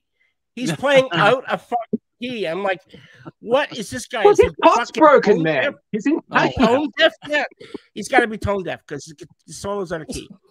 And I don't know how like an engineer or a producer didn't pick that up, but it's there. Now, to be honest and to be fair, the second solo that he does is in key, and it makes up for the first one. Holy shit! Maybe that's because I'm a guitar player, and so I hear these things, and I'm surprised Dave didn't pick up on this one. I was giggling like a fucking child. Yeah, that's why you couldn't hear it. But look, I think if it wasn't for that out of key guitar solo, I would have liked this song a whole lot more. But that sort of really detracted from my overall enjoyment because I just thought, like, how has this gotten past like the engineer, the producer, and the band members? Yeah, but sometimes it might have been. Yeah, it could be, but if it is, then they need to get a new guitar player because that would just sound woeful. So look, for me, yeah, I wouldn't have gotten past that. So I gave it 6 out of 10. I probably would have, had not been for that shit solo, it would have gotten at least a 7. So yeah. Thank you. So not a bad song. Just fair enough. Yeah. As I said, I'm finding it harder and harder and harder to find stuff that's modern. Really? I like. I got fucking weeks worth of stuff. So much music out there, Conrad. Dude. All right. So much. I'm gonna have to dig deeper. Dig a lot deeper. I'll have to start singing through the links that I get sent to me because there's a shitload of new stuff that makes me go, ooh, I like the sound of that. Find them. New stuff that makes you go, ooh. Conrad, why are you not a hip hop star, dude? No, God, yeah. You can rap a song called "Stuff That Makes Me Go Ooh." Oh no! I think somebody already did that, didn't they? Yeah. And Jade did it. They didn't have your English accent, man. That's what makes it sexy. Okay, Dave. We are getting into uncharted territory for once. All right, I'll go next on this one. Look, this one is riff-driven, straight ahead. It's more metal than the previous one, where the last one early certified. This one's more of a Bay Area thrash kind of a vibe, especially in the guitar work. They did use gear changes in this song nicely, so the composition side of this was cool. Along with that, I think Jeff mentioned the gallop in there is pretty cool as well. Like, there's all those things you've heard before. They do a very good job with this sort of stuff. So overall, between the pace and all that kind of stuff, there's some good light and shade in the song, and it fits the narrative lyrically as well, Dave, if you pay attention. It's not talking about a broken cock. It's talking about wanting... I grew up listening to Motley Crue. Motley Crue sword to cocks. You like reading too, and it's like blowing my mind that you went there, because this is more about, I read a book from Raymond E. Feist called Talon of the Silverhawk, and the treatment for this song is virtually, the treatment for that story. It's about some guy who survives his village being wiped out. He wants to go back and get revenge later on. That's the song. That's why there's different modes and moods going on. Dude, I'm different. I laughed my fucking ass off reading Hannibal. That's a great book. It's hilarious. We're not all as twisted as you are. And you have no idea how to live a fun life. I do, actually. But anyway, well, Conrad throws his phone. Dude, now we know why your laptop's broken. Hey, Conrad, did that make you go ooh? Here we go. Now he's frozen. Right, the way... no, come on, that's a hip hop look. He's a hip hop dude. Just gonna go like take a screenshot of that. Yeah. Straight it looks too happy. Yeah, I know. Too happy for a hip hop guy. The feed's buffering through. It'll get there eventually. The way the chorus on this song brought the more emotive, sort of heartbroken side to the vengeful energy of the verse was well done in the song. You are coming back to us. It's a little rough around the edges sonically. I wasn't a complete fan of the mix, but it suits the band's sound. It's just a bit flat. But it's funny how, like I was saying before, Conrad shifted from one album to the other for this band. This one's more thrashy, whereas the last time around had much more Sabbath vibe. Sabbathy. Yep. Nothing complicated. I did like that solo that Jeff mentioned as well. I thought the solo could have cut through in the mix a bit more as well. But what I found interesting on this one too is that it's funny that, like I said, the note that I've got that sort of ties in what Conrad was saying before is that I didn't think this was as good as the one from the debut album. So I don't know if the band's on I don't know what the trajectory is for him, but this song didn't grab me as much as the debut one. Yeah. That last one was great. This one was like the bar was here and you sort of landed here kind of thing. Yeah. And I was settling for something as opposed to sorry. That's all right. I was settling as opposed to... We will help you find smashing something. There's a band next week just for Dave called The Sword. I know The Sword. I know The Sword. And until you mentioned that, I never thought of them as The Cock, but from now on, they're forever going to be known as The Cock. Oh my God, Dave. You have a one-track line tonight. Stoner metal band. Yeah. They're a stoner rock band. Yeah, I know The Sword. They're good. If you're still watching, can you help him at some point later on? Julia can't help me, man. I know. I know. Belle, let's go to you. What did you think of the song? Okay. So just for the record, I have read through the lyrics of the song just then, and they're just... The sword is not a metaphor for cock. It's about a sword. I grew up listening to Motley Crue. It is. It's not a Motley Crue song. It's a Wolf Tooth song. Check out the lyrics themselves directly then. Not everything has to be double on top. I know, it just popped in my mind and it made me laugh. You have cock on the brain. I have sword on the brain. Cockhead. Yeah. Is there something you'd like to tell us, Dave? Is there something you want to come out the closet? Hey, you picked the song, dude. You want to come out the closet? Here we go. Anyway, please, Belle, continue. Cock on the brain. All right, so I'll talk about the actual music. That's cock on the brain. All right. Is that your rap Great song? intro. The cock on the brain. All right, we're going to let brain. it all continue, please. All I can hear is cock on the brain. Cock on the brain. Yo, cock on the brain. Anyway. I thought the intro was great. The opening riffs were great. Yeah. I'm paraphrasing now. All right. So, look, the first time I played this song, the intro immediately set me up mentally for what was to come. It was just obvious. But it also made me really keen to hear what kind of vocals were coming too, because you never know these days. Yeah. And they made you wait for it. It took a while for them to kick in, but when they finally came on, I thought, oh my God, it's Aussie. Well, there's that Sabbath. It sounded like Aussie, but I actually didn't dislike this guy's voice, so go figure. Yeah. This song had a great old school metal vibe. The whole thing was structured well, kept me interested the whole way through, actually. Would I check out the whole album after hearing this? Maybe. Will I remember this song exists in a few weeks' time? Maybe. But I liked it. I thought it was a good song. So thank you, Conrad, for putting forward a song. Like, that in itself is great. Oh, ouch. Feel the burn. You know, I think with Conrad's missed songs. 1 week. It was only 1 week on this. Here we go. Now it's on. 1 week. I give it a 6 out of 10. Okay. Thank you. All right. Now it's on. Let's see what the comments have to say. Conrad says, I like it, Conrad. There's a fair bit of early Sabbath in there, which is cool. But here we go. Darren's gone, damn, Santa's playing metal now, so meh. He's an old dude like Santa. Hang on. I haven't seen this clip either, actually. Well, Lee says, insight into Dave's bedroom intimacy as I hold aloft my sword, have mercy for Julia. Oh. Julia. There we go. I'm not saying a goddamn thing. I'm in enough trouble. So yeah, you are. Tough said, this is beyond epic. This song has changed my DNA. Seriously, I found a new band for me, and now I'm about to look up everything about them. So there we go. Wow. That's the point here. Nice the well point. Done, If one Conrad. person finds it, that's what it's all about. Just finding new music people to connect with. Vinny, oh God. Broken sword could indicate he suffers from erectile dysfunction. I see your line of thinking, Dave. Thank you, dude. And this is why we're going to be related someday. No one else does. Tough says, can't thank you enough. So there's more love for you. That's fantastic. But Sammy says, I actually like this song, but you know what would make it 1,000 times better? Growling vocals.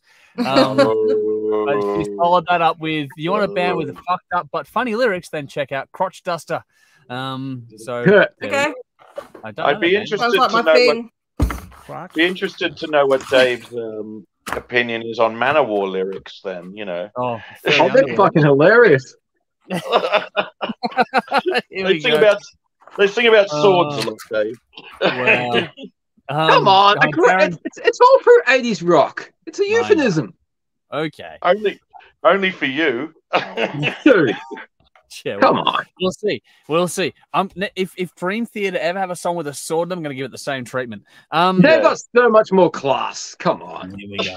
They're class. Ass. Darren's leaving us. He's going, have a great weekend, guys. We'll catch you the rest tomorrow. Thanks for joining us. I know we do drag on a bit, but hopefully you do enjoy the rest. We do get to see it.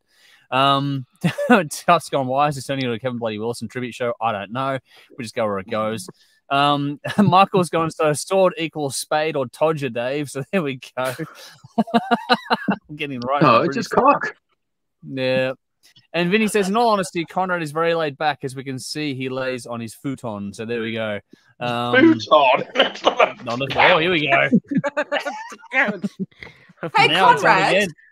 Conrad, have you moved house, or are you still bunking I'm still renting my friend's spare room. Yes, at the moment. Oh. Okay. Yes, because my laptop's in the shop, and I'm doing this on my phone. And still. Yeah. Have you got like ice behind it? Is it going to overheat this time? I don't know about overheating this time. Oh no, it is feeling warm. But No, Oh, no. I've got ice behind it this time. It's not shitting itself like it did. Well, that's a good start. At least it's holding up together so far, so good. All right, one more song to get through before we get to the meat of the whole show. And this is my choice for the week this time around, and it's for obvious reasons. Once you hear what song it is, it's the link is in the description box. It's also in the chat now. It's the latest single from the Screaming Jets with a song called Second Chance. They have a new album called Professional Misconduct due October 6th, I believe, in October 2023. Obviously, I've gone back through with the tragic news of Paul passing away, which I'll have something to say on that at the end of this little segment here. But I wanted to give this time to the song, to the band, in light of what's happened there. And as it's my choice, I'll go first on this one. Like I said, obvious reasons for choosing it this week. But somehow, when you go through this song, it kind of hits even harder lyrically with everything that sort of happened in light of it all, with Paul passing away. Very much a ballad, something of an almost a slow dance kind of a song. Some people have compared it to Shivers. I don't quite get that vibe from it, but it does have that loaded lyrical weight going through the song from beginning to end. From my point of view, there's something special about bands that don't have anything they have to prove anymore, and they can just do it feels right. And when they do it, and they do it so well, they knock it out of the park. It just feels great to listen to songs like that. And for me, this is one of those times. The other single, Nothing to Lose, from the album is far more rocked up. This is the ballad of the two. But as a consequence of the two tracks, I'm really looking forward to the album overall. I'm not going to sit here and say this is an earth-shatteringly new song or anything like that, but it's a really well-crafted songs by veterans who just know how to let a song breathe and tell its own story, not get in their own way, which is an underrated thing, I think, in this day and age when it comes to music in general. I think just getting out of the way and let the song do its thing. Those who knew Paul and his writing, I would say you'd agree maybe with me that that was one of the hallmarks of his craft when it came to his songwriting style. And he and I think Rodney Kingman wrote this song in particular. I love the layering of this one. Some very nice subtle panning in here. The placement of Dave's vocals is perfect for it as well. The backing vocals are bang on. You can still hear Paul with his trademark delivery that's so pivotal to their sound as a big part of this song. There's a nice solo in here too. I like the acoustic guitar chord work under that too. The foundation for the solo was nicely put there. It's a relatively understated song, but everything just fits in its place. I think it's really nicely done. So if you like more emotive songs done well with weight and earnest, honest performances all around, then I think this is one you should check out. Regardless of the recent events, I think this is a really nice song. It's just, kind of timely to give it a run now and see what everyone thinks of it. So next, I will go to Conrad. How'd you go?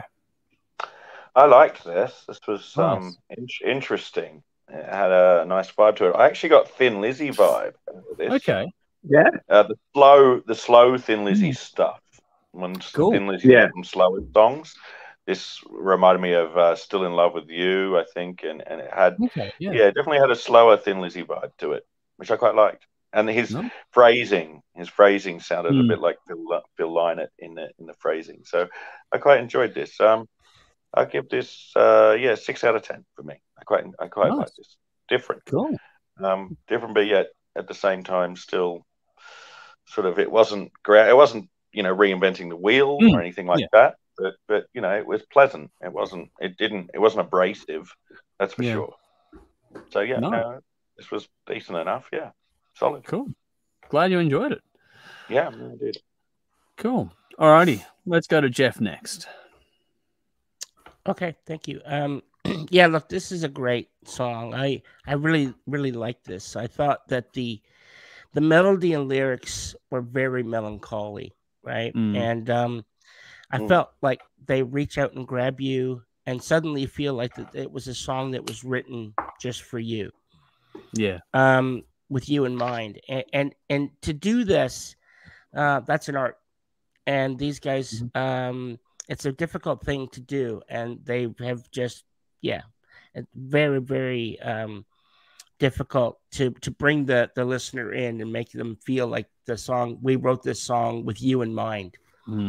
Now, considering the events, obviously, of the past week and the loss of Paul, I felt the song really hit home for me, and it makes you want to reach out call out your family and friends and just tell them that you love them. Yeah. And no, it's sobering to think that one day there will be no second chances. And so, yeah, for anyone who's feeling that same way, just do that now. Just pick up the phone after the stream, of course. I'd even say now, man, I wouldn't wait, honestly. Yeah, no, but that's the thing. Seriously, it's a song that I just felt, it's sad, and I'm thinking back, to when I met Paul, and and I wrote a little thing on Jimmy's page because he put a thing up. And did you see that? Yeah, I saw that. I mentioned it in the stream once, but look, for me and everything this carries with it, and everything that's happened, I really like this song, and I'm looking forward to the new album. I actually gave this 10 out of 10. Nice, cool. Glad you liked it, and nice choice of words there too, man. We'll keep moving. Belle, your thoughts? Well, it's just a beautiful song, isn't it? You don't hear ballads like this getting written anymore. I think only an old school band like the Screaming Jets could pull it off and produce such a perfect example. Sad lyrics. The song has a really resigned mood to it. There's not really any hope of a happy ending in this story that I can hear. Yeah. It sort of hints to it, but I don't think it's there. It's beautifully sung, and there's such raw emotion in Dave's delivery. It's really hard not to get choked up listening to this song, particularly now. So thank you, Andrew, for putting it forward, but how could you not? Yeah, it's a bit of a no-brainer this week, to be honest. But like I said, I'll have something to say at the end of it. But yeah, if there's nothing else from you, Belle, we'll go to Dave next. Yeah, this was awesome. Loved it the first time I heard it and played it over and over for quite a while. Following on from what Jeff said, though, in reverse, if you've been holding off telling someone they're a cunt, call them up and tell them, because you won't get a chance the next day. It works both ways. This is definitely cool for late night listening with a glass of whiskey. Paul would have loved that comment too. That's fucking fantastic. Anyway. Yeah, he would have. He was a good guy. Fuck. Yeah. Fuck. Oh, what the hell? I was thinking throughout the week, man, and Andrew will know this, probably the new crew won't, but the first time I met Paul was at the Hard Rock extravaganza that we did, and I realized during the week it was the first time I met Stephen Moore as well, who's also no longer with us. So I was just like, fuck. Just thinking those together. That was fucked up. Yeah. But this is good for late night listening with a glass of whiskey. And the lyrics are really, really well done. And they tell a story that anyone with more than a few years of life under their belt can certainly relate to. There's a lot of different things that will resonate for a lot of different people for different reasons. So it's one of those special songs that I'm sure the writer had their own motive and experience and story that they wanted to tell, but they did it enough in a good enough way for people to be able to take their own meaning and apply it in a cathartic way that will make their life better. So it's very special. Thanks for picking it, man, because I probably wouldn't have heard it if you hadn't. No, it's my pleasure. That's the point at the end of the day. I knew it was coming out, just hadn't got around to it yet, and so it just felt fitting to obviously play it this week. Let's see. What do we got here? Jolly says, I liked it too. Man Family says, great melody, very passionate tune, great stuff. Vinny says, Gleason is one of those instantly recognizable voices. Feels great to listen to them now with the admiration of many of us had in the 90s, which is true. Tough says, good song with a good message, which is fitting too. And Michael said, love this track, but then have never disliked the Jets track. Well written and sung. Loved guitars from Scott and Jimmy. Looking forward to the album. So there we go. Just on Paul, I want to take a minute to obviously acknowledge his passing away. Now, for those that have followed us for a while, you'll know that we first sort of got in contact with him back in 2014 from memory when he had his solo album coming out. And I'll never forget how he introduced himself to Jody and myself. We were there to see, we got invited to go and see Gilby Clarke do a solo show, and Paul was the support act for the night. And he'd come in and he was running around like a headless chick, like he normally to go into a gig. And he came up to Jody and myself eating dinner, and he goes, "Just wanted to let you know that I love your show, and if you'll ever have me on, I'd be happy to be part of it." And I'm like, "Are you fucking kidding me?" Like, I'm this half-wit on TV for a couple of years, and this guy wants to come on the show, this icon as far as I'm concerned. And I'm like, fuck yeah, I'll make this happen. So we started connecting and talking from there. Anyone that's had anything to do with Paul, from my experience, I can only speak from my point of view. And I'm going to be very careful because I don't want to make this in any way about me, because the stories being shared about Paul over the last couple of days are all uniform in the things that I'm about to say as well. So I'm not more special than anyone else. I just want to make, our experiences, because there's a point that I'd like to make. He was one of those people that when he walked into the room, you felt the energy shift. And that is so rare. It's not even funny. The random messages you get from him with just constant stream of consciousness were a blast. He had a brilliant heart, and there are some things I'll never forget from interacting with him, because we weren't like fast friends, but I think we were friends, and it was one of those things where him passing has really, really hurt. And there's, like I said, there's a point about that I'm going to get to. We bonded when we first met over things like not just the music and that kind of stuff. And I did an interview with him, and he was so like, this is a guy who's done so much. He wanted to come on the show, which I thought was huge for us. But then when he sat down and did this massive interview with me, which I'll eventually get around to releasing, he was so gracious to someone who was so green at the craft. Because I look back now and go, fuck, ask some dumb questions. But he played along, made it all enjoyable. He kept ribbing me during the interview, because you have that thing where your sinus plays up and you can hear yourself really loudly in one ear. I don't know if anyone else gets that, but I get that from time to time. And that kept happening during the interview, and he just kept going, "Have another line, Andrew," because I tried to sniff to clear it. He just fucking ribbing me on it over and over again. It was fantastic. And he sat in the studio. That's where the video comes from, when he covered or played shit. I think it's Helping Hand.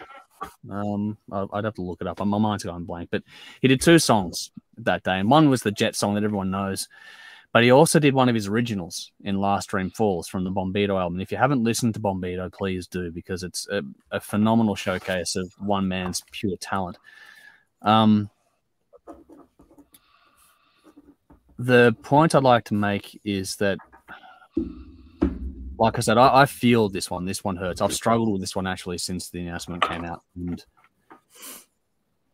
it's, like I said, seeing the other people with the same sort of stories about the guy, you just know that he's left a massive hole in the world. I've never met anyone in my life more born to be a minstrel, if that makes sense. He was entertaining, he was charming, he was crazy, but you loved every minute that you spent with him, and he made you feel like he loved every minute with you.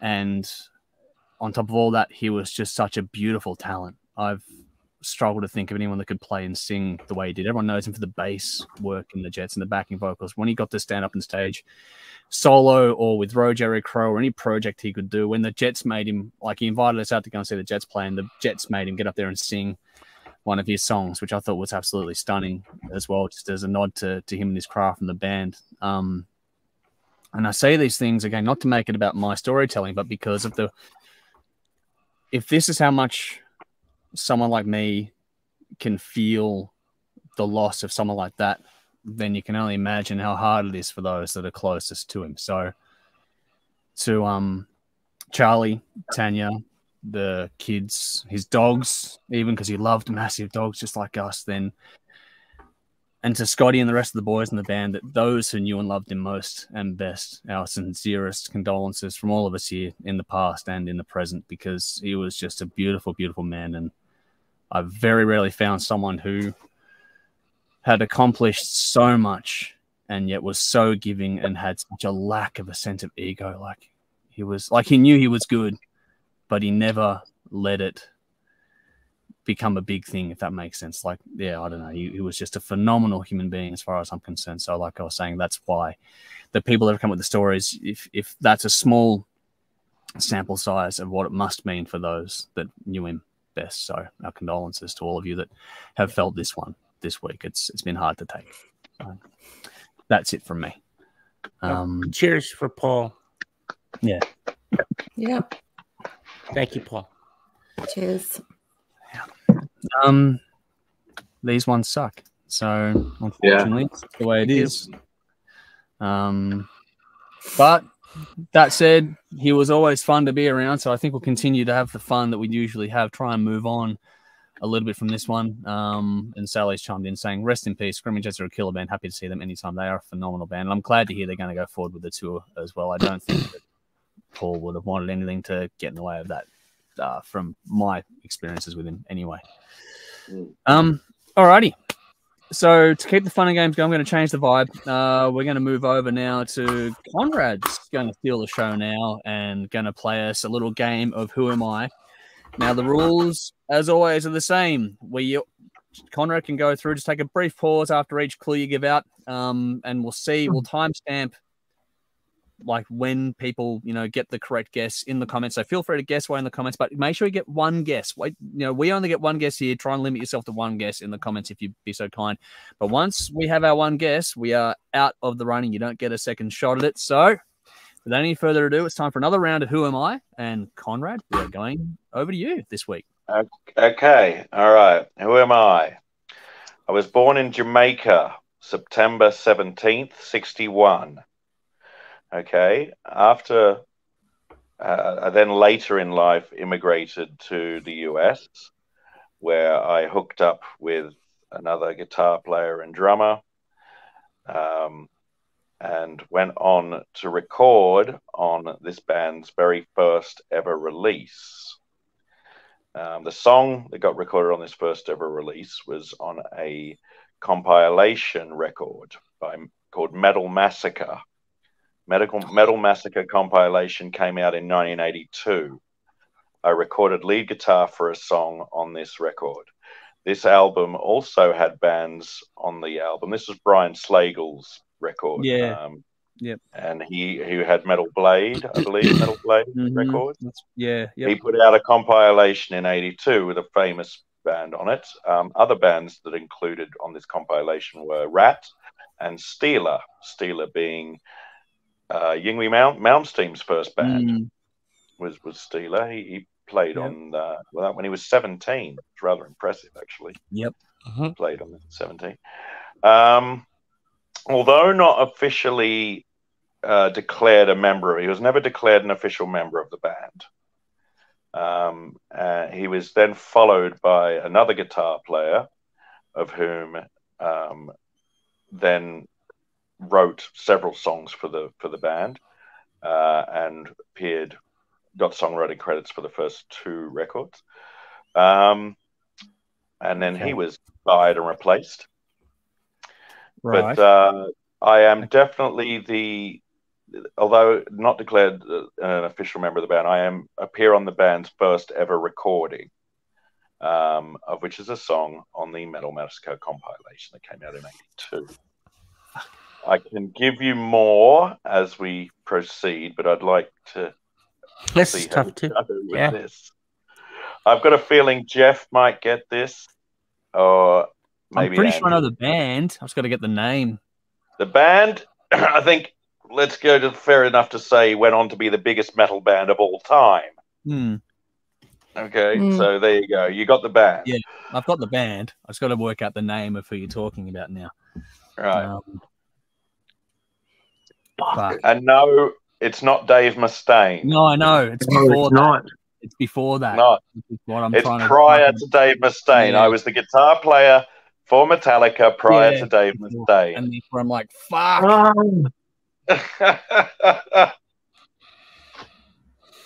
I knew who you were talking about. I just can't get the name. For fuck's sake. He's black. Not looking at Google. Okay? He's black. I'm not looking at anything. He's black. Yeah. There's a black guitar player. Everyone thinks of, everyone can think of the bass player, Ron McGovney, but no one. Yeah, Ron McGovney is the name that everyone can think of, but they can't think of the fucking guitarist. Shit. Yeah. Belle, how you going?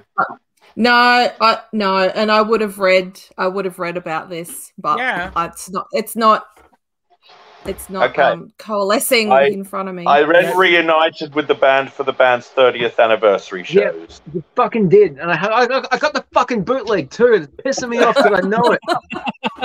Fuck. Well, I honestly, I don't think I'm gonna get this. Yeah, I know it. I'm gonna give you a slight. I'm gonna give you a slight hint. Think of a famous British actor. Famous British actor that's a bumbling gent. Stephen? No, a bumbling gent British actor. Think of him. Rowan. Think of his last name. More. Bumbling gent British actor that plays in a lot of romantic kind of movives. Grant? Is he still alive? Grant. Okay, you got the surname. First name. No. Can I help? Not Ron McGovern. Fucking something Grant. Grant. I'm going to hand this to the viewers now.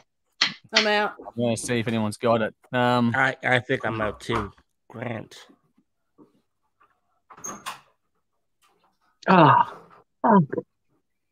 Grant.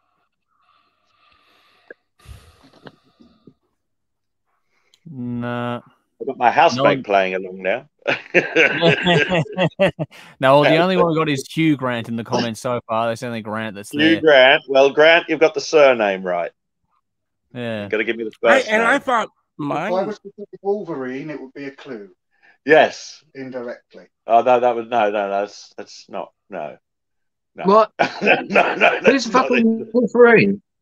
Jack Grant. It's not Hugh Jackman or Hugh Grant. No, we're not after Hugh Grant. No. Oh, we're not after Hugh Grant. They know. All right. We're not after Hugh Grant. We've got surname. Go back to your work. Go back to doing your work. I'm busy nailing down the next one. Okay. Have we got this to the viewers then? Yeah, I got it. Let's see if anyone's got it. No.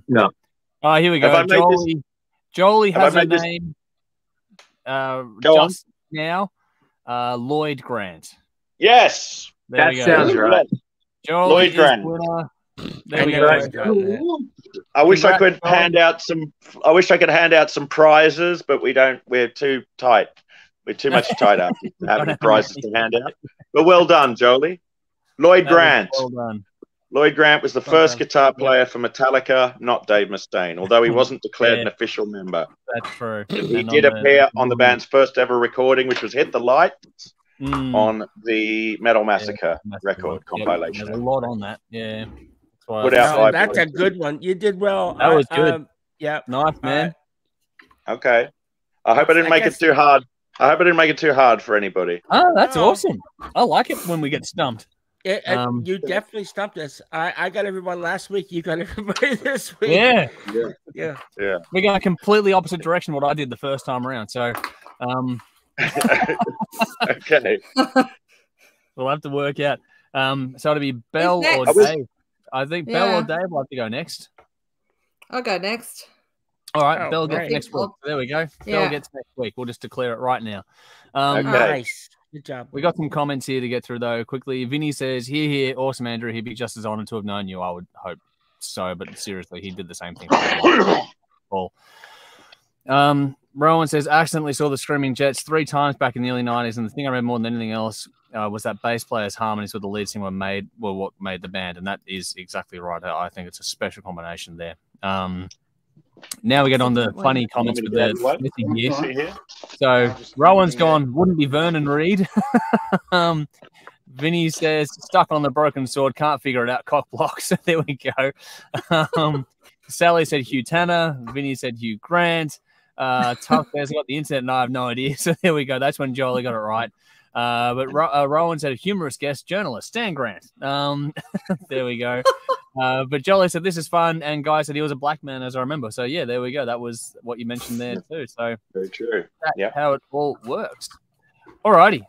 We'll need to get Dave back for one last thing to get through tonight. We're actually having a bit of fun with it. We've got to do the build a collection run through. Now, unfortunately, I forgot to give you guys the draft order, so hopefully you have to bear with me. Hopefully you've sort of rotated it through on your own from last week. I forgot to give you guys that draft order in preparation. Yeah, I didn't see it. What is the draft order?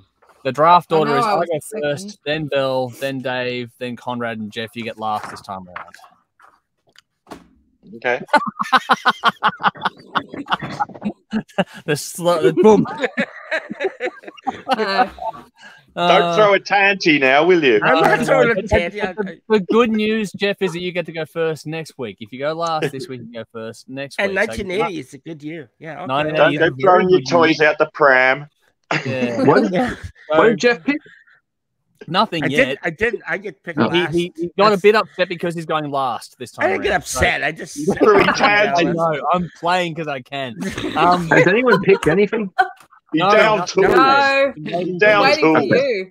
Yeah. Oh, so Dave, sorry. the draft order is me, then Bell, then you in the middle, then Conrad, then Jeff. That's the draft order of how this one plays out. Okay. Just rotating it through from last week, so everyone gets to go first in the cyclical nature of it all. So, if someone picks my fucking album, I'll be pissed. Don't worry, it won't be fucking me. It won't be me. I won't. I don't have a backup. No, well, we'll have to wait and see. There's a lot of good albums from 1979, although I think it's fair enough to say that it's not as prolific a year as the other years have been so noticed far. that. You're So right. No. it was more of a challenging one. Still some really good ones. It's just a little bit more of a challenge. But also complicating things now is the fact that we can't take the same band twice in our own individual lists. So which I think is awesome, actually. That's good. That does make it really challenging. So you can't double up on the band in your own list. And obviously, once an album is taken, that's the end of it for that album. That album can't be taken again, too. So it just makes things a little bit more interesting because, for example, there are albums released this year from bands that I know that, some of us would have liked to have taken, but we can't take this time around, which does make it, a little bit more, gives people more freedom to play with things as they go around. But we do have to tally up the scoring from last round first. So last week, Bell chose Van Halen with the self-titled debut. Dave chose Ace Frehley with Ace Frehley. Conrad chose Thin Lizzy Live and Dangerous. Jeff chose Judas Priest Killing Machine, and I chose AC/DC Power Rage. So that one scored out interesting because 5th and 4th were a dead tie, weren't they, Bell? When you went and collated it all together, so he couldn't split them. So you get to divide the points. So both Dave and Jeff get 15 points each for their choices last week, which means that Conrad managed to come in on 3rd place and get 30 points for his choice of Live and Dangerous.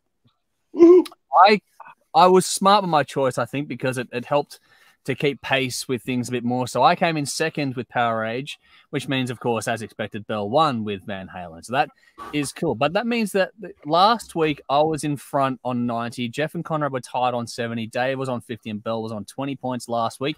This week, the new titles are as follow. Dave is now in the tail end with 65 points. Bell has jumped ahead of that on 70. Jeff is on 85. Conrad is on 100, and I'm on 130. So it evens up really nicely as we go through things. And so I get to go first this time around. And the fun part for this is that there are albums that I would have liked to have taken, but I can't because they're already artists that I have chosen. So there are going to be some options here to play with out of all this. So after going through the list and taking into account what I can't take again kind of thing, so the artists I can't get back and all that kind of stuff, I'm going to take, for my choice this time around, I'm going to go with Pink Floyd, The Wall. That is going to be my... Bollocks! Fuck! That is my choice for this one around. I've got a list. You have to look something up. Certainly good choice. There's 50 points. I didn't write that down because I knew out it ahead. was going to be gone. I don't know. Yeah. We'll see, because there's some other cracking albums in this year, and Bell, you get to go next. Okay. Well, I'm going to pick my favorite album. Well, something weird's happening with Conrad. He's trying to search at the same time as being on the stream. It always happens when you use your phone at the same time. It's gone all janky. Yeah. All right. So look, I'm going to choose my favorite Kiss album, Dynasty. Ah. Whoa. Thank you very much. Nice. Interesting. I think, yep. Your all-time favorite Kiss album? Yes. Yes, it is. Okay. Wow. The disco album. Yep. It's not a disco album. There's one disco song. We've done this debate to death. We're not going to get right into that, but it's cool that you've chosen that one, Bill. That's an interesting choice. So nicely done. So Dave, that means you get third crack at this. So where are you going to go? You took the wall, and I can't pick Black Rose because I already picked Thin Lizzy, and Black Rose should be picked. But I'm going to go with my favorite AC/DC album, Highway to Hell. Best Bon Scott album ever done. Fuck, that's a good album. So yeah, Highway to Hell. That is a great choice again. So there we go. Alrighty. Con, you're up, Con. Yeah, Conrad's going to hit a bit of a snafu here. There are some options. Great albums. Yeah. Just pick Overkill, Motorhead. Or there's that or Bomber. Yeah, which one's better? I mean, they're both good. They're both great. Like, if you could make an amalgamation of the two, fuck, that'd be a ripper, wouldn't it? That'd be tough. There's some cool ones in there, though. Like, I don't think Conrad has taken Thin Lizzy yet, has he? He did. He picked Live and Dangerous. Oh, sorry, he did. Dangerous. Yeah, he did. Yeah, so, Jeff, if you don't pick Black Rose, I'll be very disappointed. Setting you up, dude. Look, I like that album, but I don't think it's their most iconic album. But there's other ones too, like I don't know. No. Yeah. Yeah. You got Van Halen 2. You're gonna drive me to drink, man.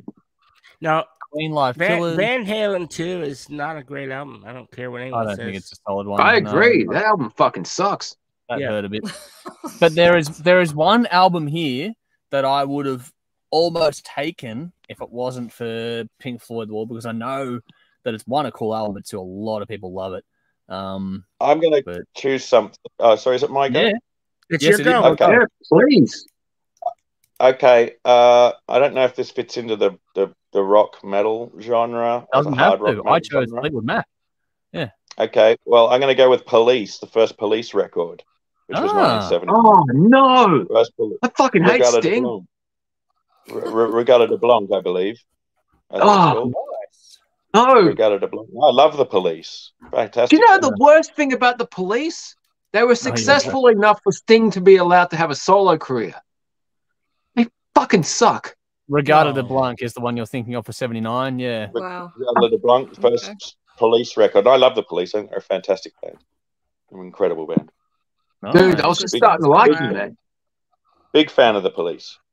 No, I've got my work cut out for me here. All right. Well, this does make it interesting. So, this is going to be interesting. So that means that Jeff, you have the last call. Which way are you going to go with this one? I'll tell you what, like the list that I wrote, it's still it's all available. Wow. So yeah. Pick your top. I tried to pick for me what I thought would be the strongest ones, and I didn't think, to be honest, I didn't know what order I was going. Definitely didn't think I was going to go last. But as it turns out, I have my pick. Now, yeah, Thin Lizzy, great album, but I don't think it's their most iconic album. Oh, it's just not. You know. I mean, what album has the Boys Are Back? What's Oh, fuck off! It's a single. Who cares? Don't be mainstream, man. Jesus Christ! Oh, this is okay. You've upset Dave now. Now look, you've gone and done. Fucking mainstream singles. Now look, you. Wow. All right. Well, anyway, Jeff, you have your list. Okay. I do. Look, I if I was to narrow my list down, it would be definitely Motorhead would be there. Yeah. Led Zeppelin, Into the Outdoor. Yep. Great album. But I think I'm gonna go with I think I'm going to go with Tom Petty and the Heartbreakers, Damn the Torpedoes. Wow, cool. Ooh, good. I love Tom Petty. Fantastic. Yeah. Damn the Torpedoes. It's got Refugee. I mean, it's fucking awesome. Yep. Yeah. Tom Petty's seriously underrated. Don't Do Me Like That. Yep. Wow. Love Tom That's Petty. cool. Yeah. All right. So to recap, I chose Pink Floyd The Wall. Bell chose Kiss Dynasty. Dave has AC/DC Highway to Hell. Connor has Police Regarded to Blanc. And Jeff has Tom Petty and the Heartbreakers, Damn the Torpedoes. It's an interesting list. Interesting list. I'm going to tell you what I nearly went with when regard to now that everyone's choice is locked in. Yeah. Judas Priest, Unleashed in the East came out that year. I thought of that, but then I thought, like it was a strong it's live, you know. Yeah, well, I know. I picked Live and Dangerous. Yeah, I suppose that's true. I didn't think of it at the time. Yeah, but there we go. It's going to be interesting. So that one goes out on the social posts as it comes through. Let's go here. There we go. Back onto Paul for a second here. Lee says, fondly remember Paulie's early slot at the Teatress end of year extravaganza at the Croxton in 2016, all class. Speaking of all class, he even waived his fee on that gig for us too. Really? Yeah, he waived his fee. That's one of those things that I was there. Publicized. Yeah, I was there. You know? He played out in the foyer or whatever it was. Yeah, we had a room for that one. Yeah. That was a special shot too. Like he was. I've actually got that on video. I'd have to dig it up, but I've got it. Yeah, wow. I filmed it. Please do, man. If you'd be so kind, that'd be awesome to. It would be saved in my Google somewhere. Yeah. Nice. Awesome. Yeah. You know, another album that I was seriously considering was and it kind of fits. It's some people consider it maybe one of the greatest grunge albums of all time. And it came out in 1979, and it was called Rust Never Sleeps. Oh. Yeah. It's not grunge. It's considered grunge, even though, I mean, it's sort of backward. It's not grunge, but that's what people consider it. Well, there we go. I know. So I mean, laughing at a comment there too. You know. Laughing at a comment. There's some cracking ones. Like there's even things like The Angels No Exit came out that year as well. Yep. UFO, Strangers in the Night. Yeah. Queen Life Killers came out that year. So there's a lot there to. White Snake Love Hunter. Yeah, that's it. Yep. That one came out too. Another there's some Scorpions came out that year as well. Like there's a whole lot. There was a lot, just not those iconic albums that you'd like to hold the space for something later on. What have we got here? Guy says, excellent choice. That could be for any of us, I think. Vinny says, just a visual observation. If Jeff had a pair of overalls on holding a spanner, it would be a strong resemblance to Super Mario and his bright cap. I don't know. On actually, like it looks really bright, but in person, it's more of a rust. It's supposed to be rusty orange, but for whatever reason on camera, it looks like I'm wearing some weird. And this is the comment I laughed at before. Rowan said the audio quality here isn't great, and I thought Andrew said he waved his feet. No, it wasn't his feet; it was his fee. If he wanted to wave his feet, he could have done though, because there was nothing that bloke couldn't do. And Tuff says this is not going to work. Let's get some common ground here. We all hate Nickelback, right? Not going to happen. I don't. Nope. It doesn't. So I like Nickelback. They're very good at what they do. While the wind decides to come now, for whatever reason. It's been a 36-degree day up here, still as all shit, and now the wind decides to go, hello. It's like, all right, cool. All righty. We have one more bit of business to get through tonight, and that is the King of the Riff round 6. We are getting toward the pointy end of things now because, there's only 3 rounds left after this one, so it's time to get on and start getting closer to finding our winner from the overall thing. So this week, it is Amon Amarth, Twilight of the Thunder God, going up against Dimmu Borgir, Death Cult Armageddon. That is what went through last week. What went through last week? Nightwish, I presume. Yes. Obviously. Nightwish got through last week. That doesn't surprise me. No. Yeah. So there are links in the comments and the description box, as always, to reference tracks of both these albums.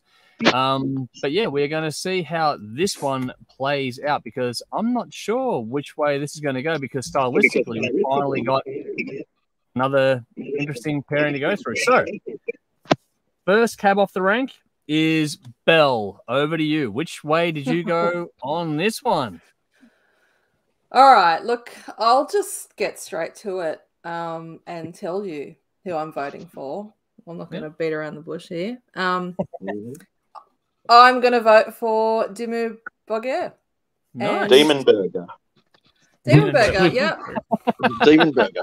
Yeah, I remember that. I'll explain why. Yeah, please. Amon Amarth's album I thought was good. Yep. They have some cool riffs, great moments.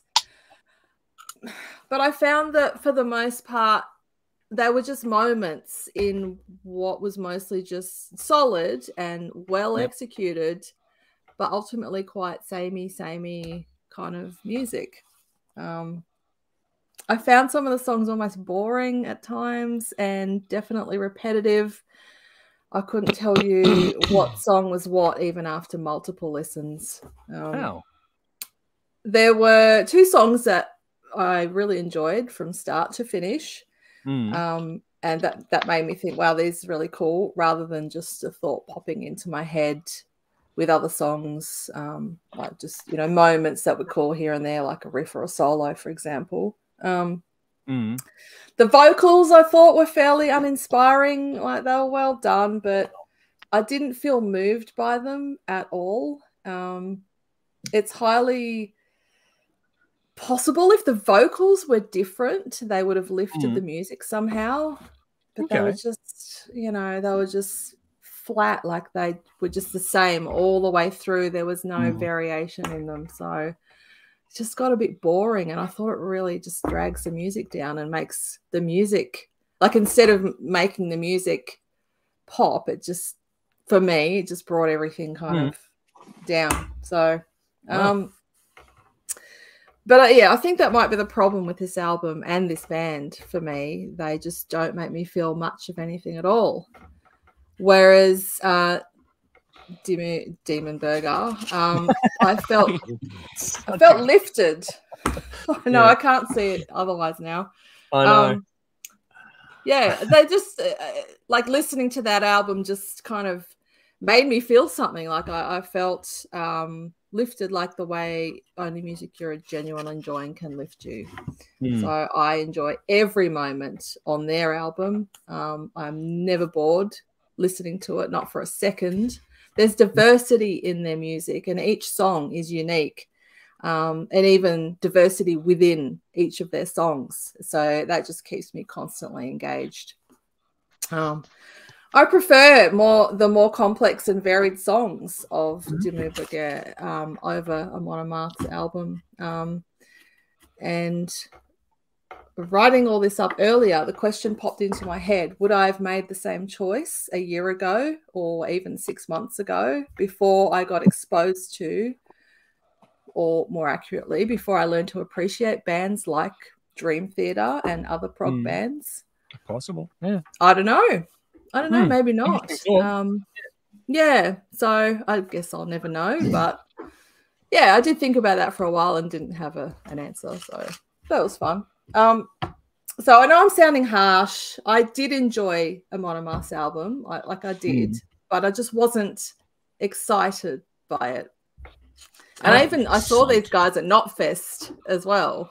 And I think I stood and watched for a few songs, and I think I was more entertained by the crowd antics. They were like rowing, or I don't know, they were doing something. Yeah, very cool things. Yep. Yeah. So I thought, yeah, that's fun. And then I probably went and got a drink or something, but I just wasn't gripped by what was happening with their music. So, yep. Dimmu all the way for me. Wow. Cool. Yeah. Well, that's one vote in. Let's go to Conrad for the rebuttal, if any. I mean, I'm not really a fan of either of these bands, to be honest. So it's a bit hard for me, because like both of them are just meh, not really my thing. Musically, I suppose Dimmu Borgir have more going on. Yep. Probably a lot more going on musically. So I guess they get it due to the musicality, although I loathe what they're about with a passion. So yeah, I suppose they get it out of musicality, being that they're a more musical band. So I'll give them that. Oh, but Wow. Wasn't expecting that. Something I wouldn't buy. It's something I wouldn't support. Yeah, that's my fine. My faith would I'd like to see them petrol bomb, burn them alive at the stake. That's what you do to a bread burger. You cook it till it's done. Burn them alive at the stake. So yeah.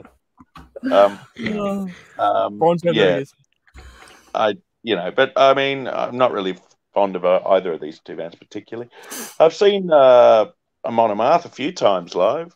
They're always entertaining, but like you said, it's more about I guess the crowd is makes it quite entertaining. Okay. So there you go. Yeah, look, take your pick on this one. You would have seen the same gig that I was at, Conrad. I just remembered that. I was there. Yeah. I was actually. I saw them. I've seen them a couple of times over the years, but I know that at Bloodstock, that's where the whole rowing thing started. The whole rowing thing started from Bloodstock, and then it went around the world. So it just took off. Cool. Yeah. So your vote goes to Dimmu for being more interesting.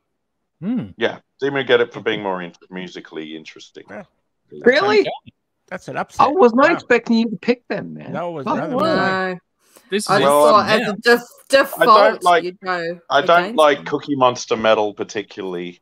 At all. But the whole satanic thing, I'm really shocked. And well, that's right. That's another reason I wouldn't particularly. I loathe the whole satanic thing. Yeah, with a passion. But it's cool on the flip side. But that you're I will say it on a musical grounds. Yeah. If we're looking at this on musical grounds, then therefore I have to say on musical grounds, Dimmu will get it on musical grounds. Putting my faith aside, which is very difficult, incredibly difficult to do, and not judgmental. To give you some flowers here, man. I really appreciate and respect that you've done that. That's really powerful stuff, man. So well done. Yeah, it's not easy. But it doesn't mean I'm going to listen. I'm not going to probably listen. I wouldn't expect you to enjoy it or anything like that at all. But just to be that objective, it's really impressive. It's like asking. It'd be like asking a black person or a Jewish person to listen to a Nazi skinhead band. I get it. But that's why it makes it, because I do understand and appreciate it. That's why it's all the more impressive. So they get it on musicality, of course. Well, hang on. Wasn't there an album you refused to listen to, so the other band went through at some point? Wasn't it Merciful Fate? There's loads of bands. There's loads of bands I refused. Wasn't it Merciful Fate you refused to listen to, so the other band went through by default? Well, I know the stuff. You see, the thing is, I know the stuff because I've been subject to it. So I've been subject to a lot of stuff. Subjected to it. I've seen a lot of these bands live because they've been on festivals that I've been at. So I've witnessed them and seen them. So, I can say, okay, I've checked them out and I've had a look and I've gone, okay, but maybe not been particularly too enthralled about what they're about. So, probably go off to the bar. No, but even in this context, if we're at this point now where it's well, I have to go on musical grounds, don't I? I have to go on musical grounds. So on musical grounds, they're more musical. Yep. Fair enough. Yeah. All fair play. Awesome. All right. Dave, let's go to you. Right. Wow. Okay. A few months ago, I probably wouldn't have appreciated either of these bands. And then we reviewed Septic Flesh. And that seems to be my gateway into this heavier black metal type of thing, because that album was fucking fantastic. Then, hasn't it? That was a big deal, that album. That was a big fucking gateway to me, because that album, I was expecting something and I got it, and then within the first minute, it changed. And it opened up a massive pathway within my brain. And it's like, holy shit. And a lot of bands have been more coherent after hearing that album. That's a fucking very special album for me. So it's been a serendipitous pathway. It's been an interesting year. Amon Amarth, Twilight of the Thunder Gods, which is an amazing fucking album, which I heard maybe a month ago when we were on hiatus. I tried to get ahead. And recently, listening to it while doing Uber Eats and forgetting to turn my phone off and walking into Red Rooster while listening to Viking metal is fucking awesome. Turn heads. People just kind of stare at this like long-haired metalhead walking into Red Rooster like chicken. Yes. Tell me, Dave, did you have your delivery bag with you? Yeah. I don't use the bag. Fuck that shit. It costs money. Anyway, fantastic combination of heavy and melodic. The vocals are amazingly coherent, which is awesome considering most of the lyrics put you straight into Lord of the Rings territory. Interesting comparison because the singer from Dimmu Borgir is also a Lord of the Rings character, so it's like they're fighting against each other. Stories are fun, the riffs are killer, and they often have a lot of groove. I wasn't expecting it to be so fucking rhythmic. The solos are amazing and the composition is never boring. Now, these songs make you want to conquer your neighbor's land. At the very least, your local Red Rooster. And then we have Dimmu Borgir. I can never pronounce this fucking name. Let's go Demon Burger, man. That'll work. Demon Burger. Demon Burger. I'm listening to these albums throughout the week. At first, I thought this was going to be an easy win for Amon Amarth. And then this other amazing album comes on. I've listened to this fucking so many times since we reviewed it months ago. That was my first introduction to this band, and I was blown away by how good that fucking album was. And the vocals get more and more coherent with each listen. I always struggled with the heavier vocals, but it's getting more and more acceptable for me. And I can, I can actually hear what they're saying now. And there's new layers within the music to discover. That album is amazing. I would love to get the isolated streams just to hear what each individual instrument is playing because it is holy shit insane. Yeah. And the blending, what they did with the metal elements and the orchestration, it's insane. A lot of the Amon Amarth lyrics are played tongue-in-cheek. The whole "I am an evil man" shit. In the hands of a lesser vocalist, it would be very, very lame. Whereas the Dimmu Borgir, Demon Burger, they're playing it straight face with the whole satanic shit, which is fucking pathetic. The whole Satanism shit is pathetic, but it's entertaining as hell. I love it. I used to freak people out in high school by doing shit like that, but we all know it freaks me out. Still freaks me out today. It freaks you out, man, but fucking... Okay, I'm sorry, man, but God freaks me out because of the fucking... I can go on and on about it, but the way you feel about Satanism, I feel about Christ.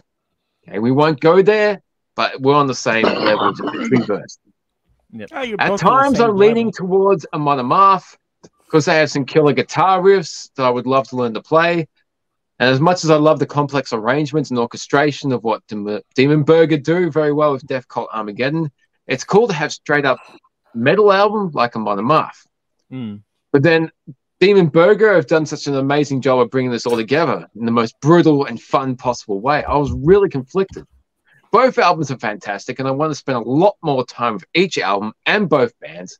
These are the first albums I've heard from both bands, so it's just the tip of the iceberg. Ultimately, there needs to be a decision that it came down to one thing. One thing. Wow. No Fear for the Setting Sun has a fucking awesome guitar solo, and the use of the wah pedal is amazing, so Amon Amarth wins. Wow. Simple as that. Okay. Oh, I didn't think it was going to go that way. I did not think it was going to go that way. I could not find a way to separate it. I had to go with something, and just that guitar solo is cool. All right. Yep. Well, we're going to be seeing how this goes because I'm going to go next, which means Jeff's going to decide how this plays out. Again, and I'm randomly drawing this too as we go through. I'm just sitting here randomly drawing it, so I'm going to go next. Third time. We'll see. What's that?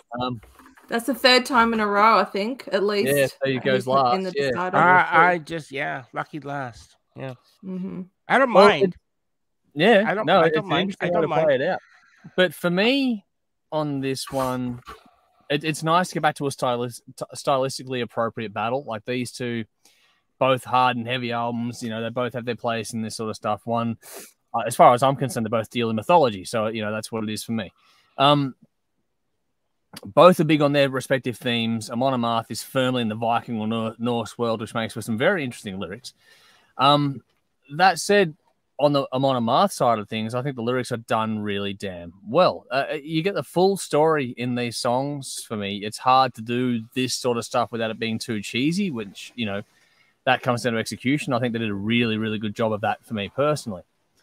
But what this band have on top of that is groove and loads of it. Now, they're plenty of growl, plenty of rumble. Like there's never fear about it being too melodic or anything like that. But there's also something about it that it feels fun, which means you can imagine. I haven't seen Amon Amarth live, but I can imagine I've seen the footage. Like going to an Amon Amarth show would feel like going to a party, and so people getting drunk and rolling on the ground is fucking hilarious. And that would be just something you can listen to these songs and see that happening. And there's a fun feel and attachment to this style of music.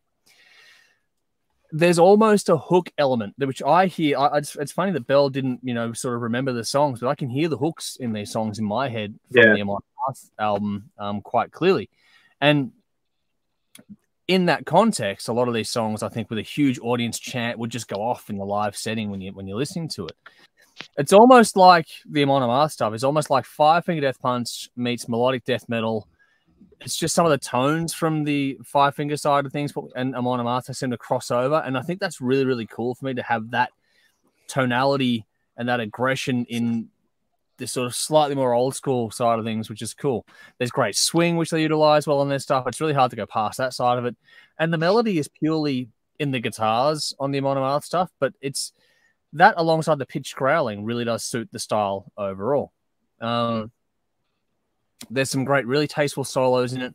Nothing in that album is particularly overcomplicated, but it's incredibly well done. It's easy to see why it is so popular. Just for context here, it's the number 2 seed in all this sort of stuff. So it's the second most popular choice. But there's still plenty of darkness in it. If you dig a bit deeper into the album, it can get pretty bleak and intense. It's fiction, but the storytelling is nailed by the delivery. The tempo changes make the album breathe. There's nice depth overall to it, which keeps from being, taxing. It's easy to repeat, listen to for me. And to that end, the space is used well as well, especially in how they let the guitar take the center of your attention with the melody. Not a lot of bands do that, where the pitched growl is sort of relatively monotonic, but the guitar melody being able to come in and take the center stage is just a really nice. A lot of these albums just pound you for the sake of it. And I don't like that. When they can break it up a bit, it makes it interesting and engaging. Listen to it, makes the album easy to get through and go back to over and over again. For Amon Amarth, it was brutally and infectious. It's hard not to be nodding along and tapping along, or dreaming about Asgard while listening to it. It's a real pump you up kind of an album, and it's very accessible too. I reckon it could be a sneaky sort of a gateway record to a lot of this sort of stuff. But yeah, the composition, the note choices, all those things just made me really enjoy it. And for me, it was one of those albums that got better on every single spin. It's a really impressive album from the band, and another one that I need to dig deeper into. But on the flip side of all this, you've got Dimmu Borgir, or Demon Burger as we're calling it now, which we're going to get a lot of hate for that, but I don't care. As dark as Amon Amarth wish they could get, that's like I'm going to be hate. That is like daylight compared to what Dimmu Borgir are capable of. Yeah. This just oozes evil, and I love that about it. It's blasting, it's intense, it's driven, it's just outright nasty. No clean vocals across these albums, really. This one is just meaner of the two, though. But it's funny how overall both of these albums thematically lean into death and the afterlife, but this one has a lot more of an ethereal feel to it, more so than the Amon Amarth one. Amon Amarth feels present and fun. This one just feels actually like, something pretty dark and evil. Dimmu Borgir do it in a more serious way. It's an almost religious experience to listen to it the way they intend you to do it. Like you can imagine with the orchestral kind of work in there, there's a grandness to it. Amon Amarth feels at home in great sort of mid-sized venues or at a festival. Dimmu Borgir, you can well imagine being suited to a big choral amphitheater, or even, dare I say it, a church. Just the visual setting of that music would work interestingly in that context. I did mention the lack of clean vocals, but there is a difference with Dimmu Borgir because I do have some clean vocals. Not many. They're very sparing, but in the context of the album, they're utterly stunning. They really bring something special to the listen. Wow. That wind is going off. I hope it's not coming through too badly behind me. It's coming through. I didn't know what that was. I thought it was coming from Conrad because he's doing some weird.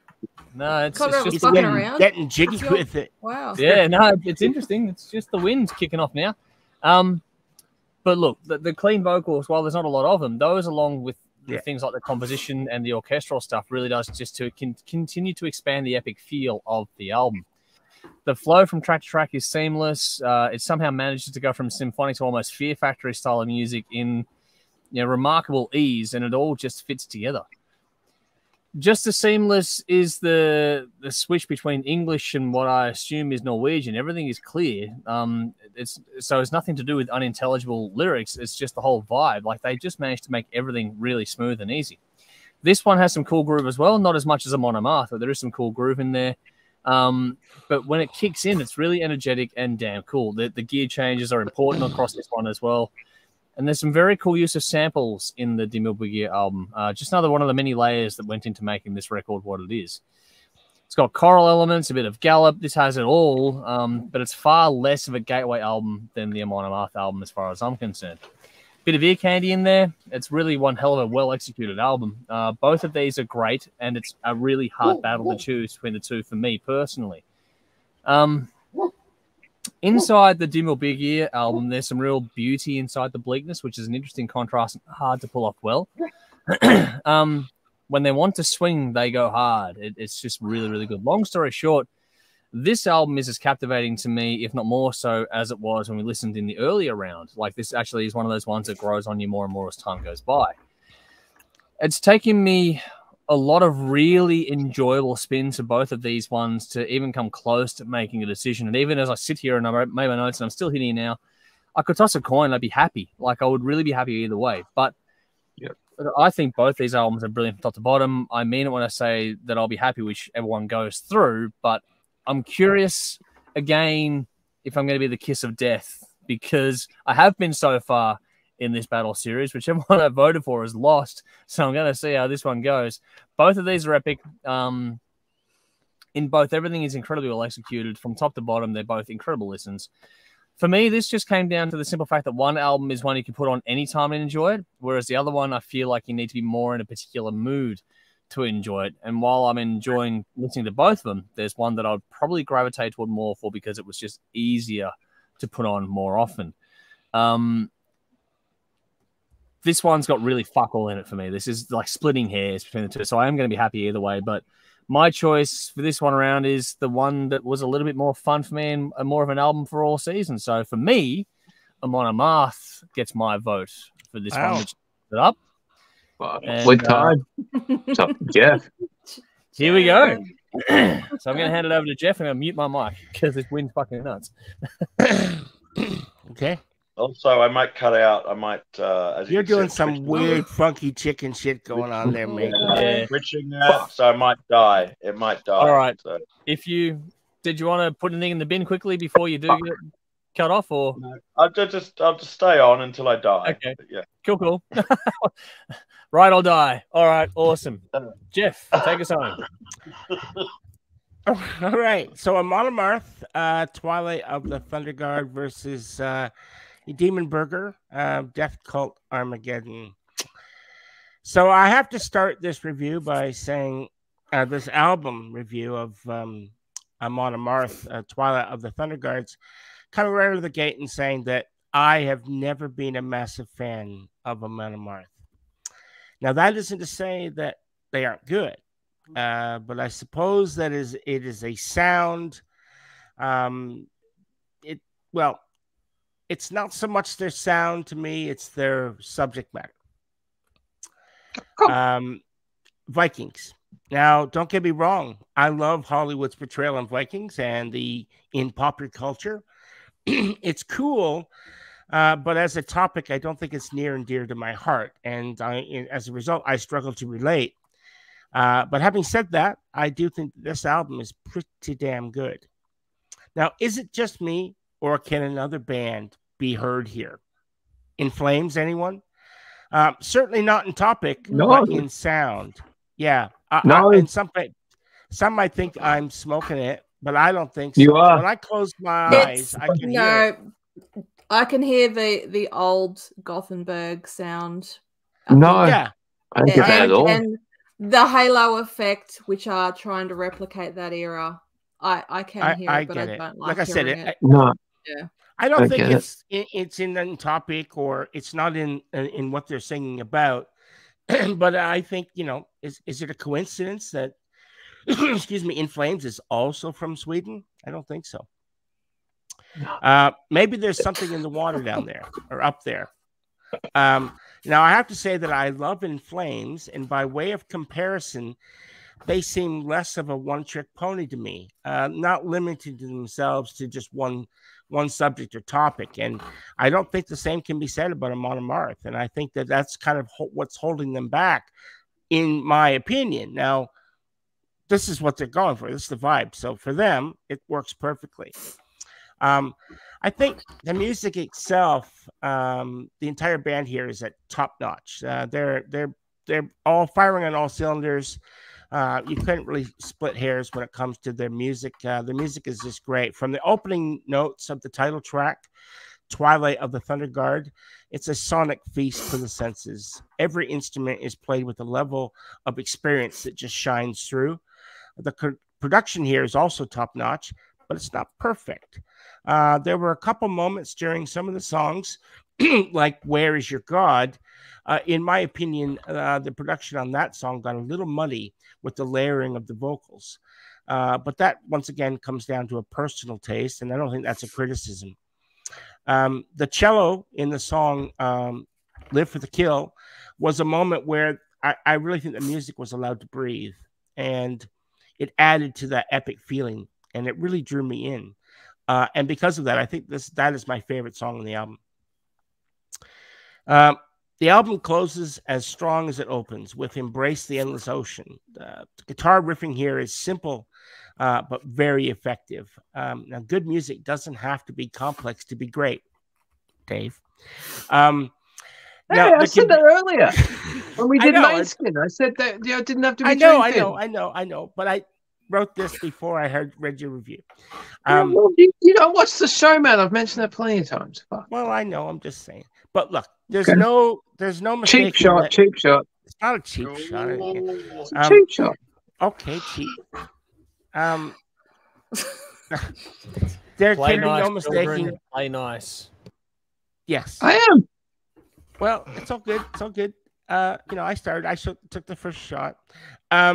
There can be no mistaking that these guys are great at what they do. And the fact that they have gained massive popularity to the influence of TV shows like Vikings, I should say, is a testament to their greatness.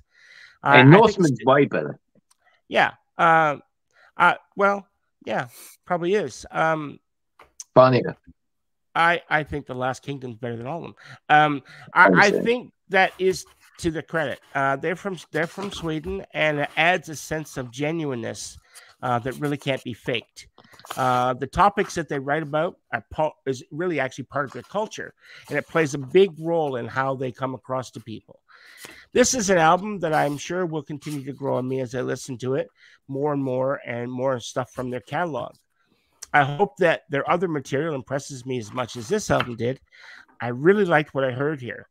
Vikings may not be one of my personal favorite topics, but I have to admit, what they do probably better than anyone else. Dimmu Borgir, Death Cult Armageddon. Now, having reviewed this album only a couple months ago, I looked back at my review and I thought, well, what can I write about them that I didn't actually cover before? And so that was a bit of a challenge. So I touched a few things, but you'll see. Having reviewed this album only a couple months ago and having listened to it a few times since, my opinion really hasn't changed. I said it then, and I'll say it again. This album to me seems more like a film score than just an album of music. What's heard here from the beginning notes of Allegiance through to the unbelievable epic song Progenies of the Great Apocalypse until the final sounds of Heavenly Perverse is something special. I find it difficult to nail this down. I think that that's probably because I've heard a lot of music in my life and nothing quite like this as viewed as a whole. Individually, I think the songs are fantastic, but listened to as a part of a larger tapestry of the entire album, it almost feels like the album is a concept album. And yet, while I feel there's a cohesion here tying all the songs together into a single story, I couldn't find anything online that corroborated this theory. And so it may just be all in my head. But regardless, I think that this album stands alone in their entire catalog of work. Yes, Dimmu Borgir, or Demon Burger as we've been calling it, have released some absolute bangers during their career. But this album, in my opinion, stands head and shoulders above all of them. This week's battle is actually a lot closer than it looks. I think both bands are in top form here. Neither band is holding anything back, but one of them shows that the writing prowess seldom seen or heard in their respective genres. I think that one of these bands has just found a way to allow the genre that they're in to just be completely seamless, and they've really taken it to the next level. So I came into this battle not knowing where it was, what I was going to get. I didn't know by listening to, Amon Amarth, what I was going to get with that. Cause like I said, they've never really been one of my favorite things. I was very familiar with one band and almost completely unfamiliar with the other. So I had to keep an open mind and be sure not to just hold on to preconceived ideas. Keeping it fair is harder than it may seem. Trust me, I know. Remember Rush? To sum up, Twilight of the Thunder God really impressed me. I felt like that was a strong album, well written and well played. It carries with it a huge pedigree from a band that has carved a name out for itself for being the best at what they do. And I owe them a second look. And I plan on going through their catalog as much as possible. But having said that, it's still difficult to look past Death Cult Armageddon as anything less than a complete masterpiece. And because of that, it's getting my vote to move on to the next round. I am the kiss of death, aren't I? I really am the kiss of death. Yes, and I was so happy you voted for Amon Amarth for that reason. Yeah. Thanks, Phil. Well, you feel really good. Yeah, because it would have been just you and me, Belle. Yeah. Conrad too. Oh, Conrad. That's right. Oh, Conrad. Actually. That's right. I forgot. I almost, Begrudgingly. But hey, you did. Look, it was tough for me. It was tough. They both. The Viking thing it's not my wheelhouse. It's cool, and I felt kind of like really.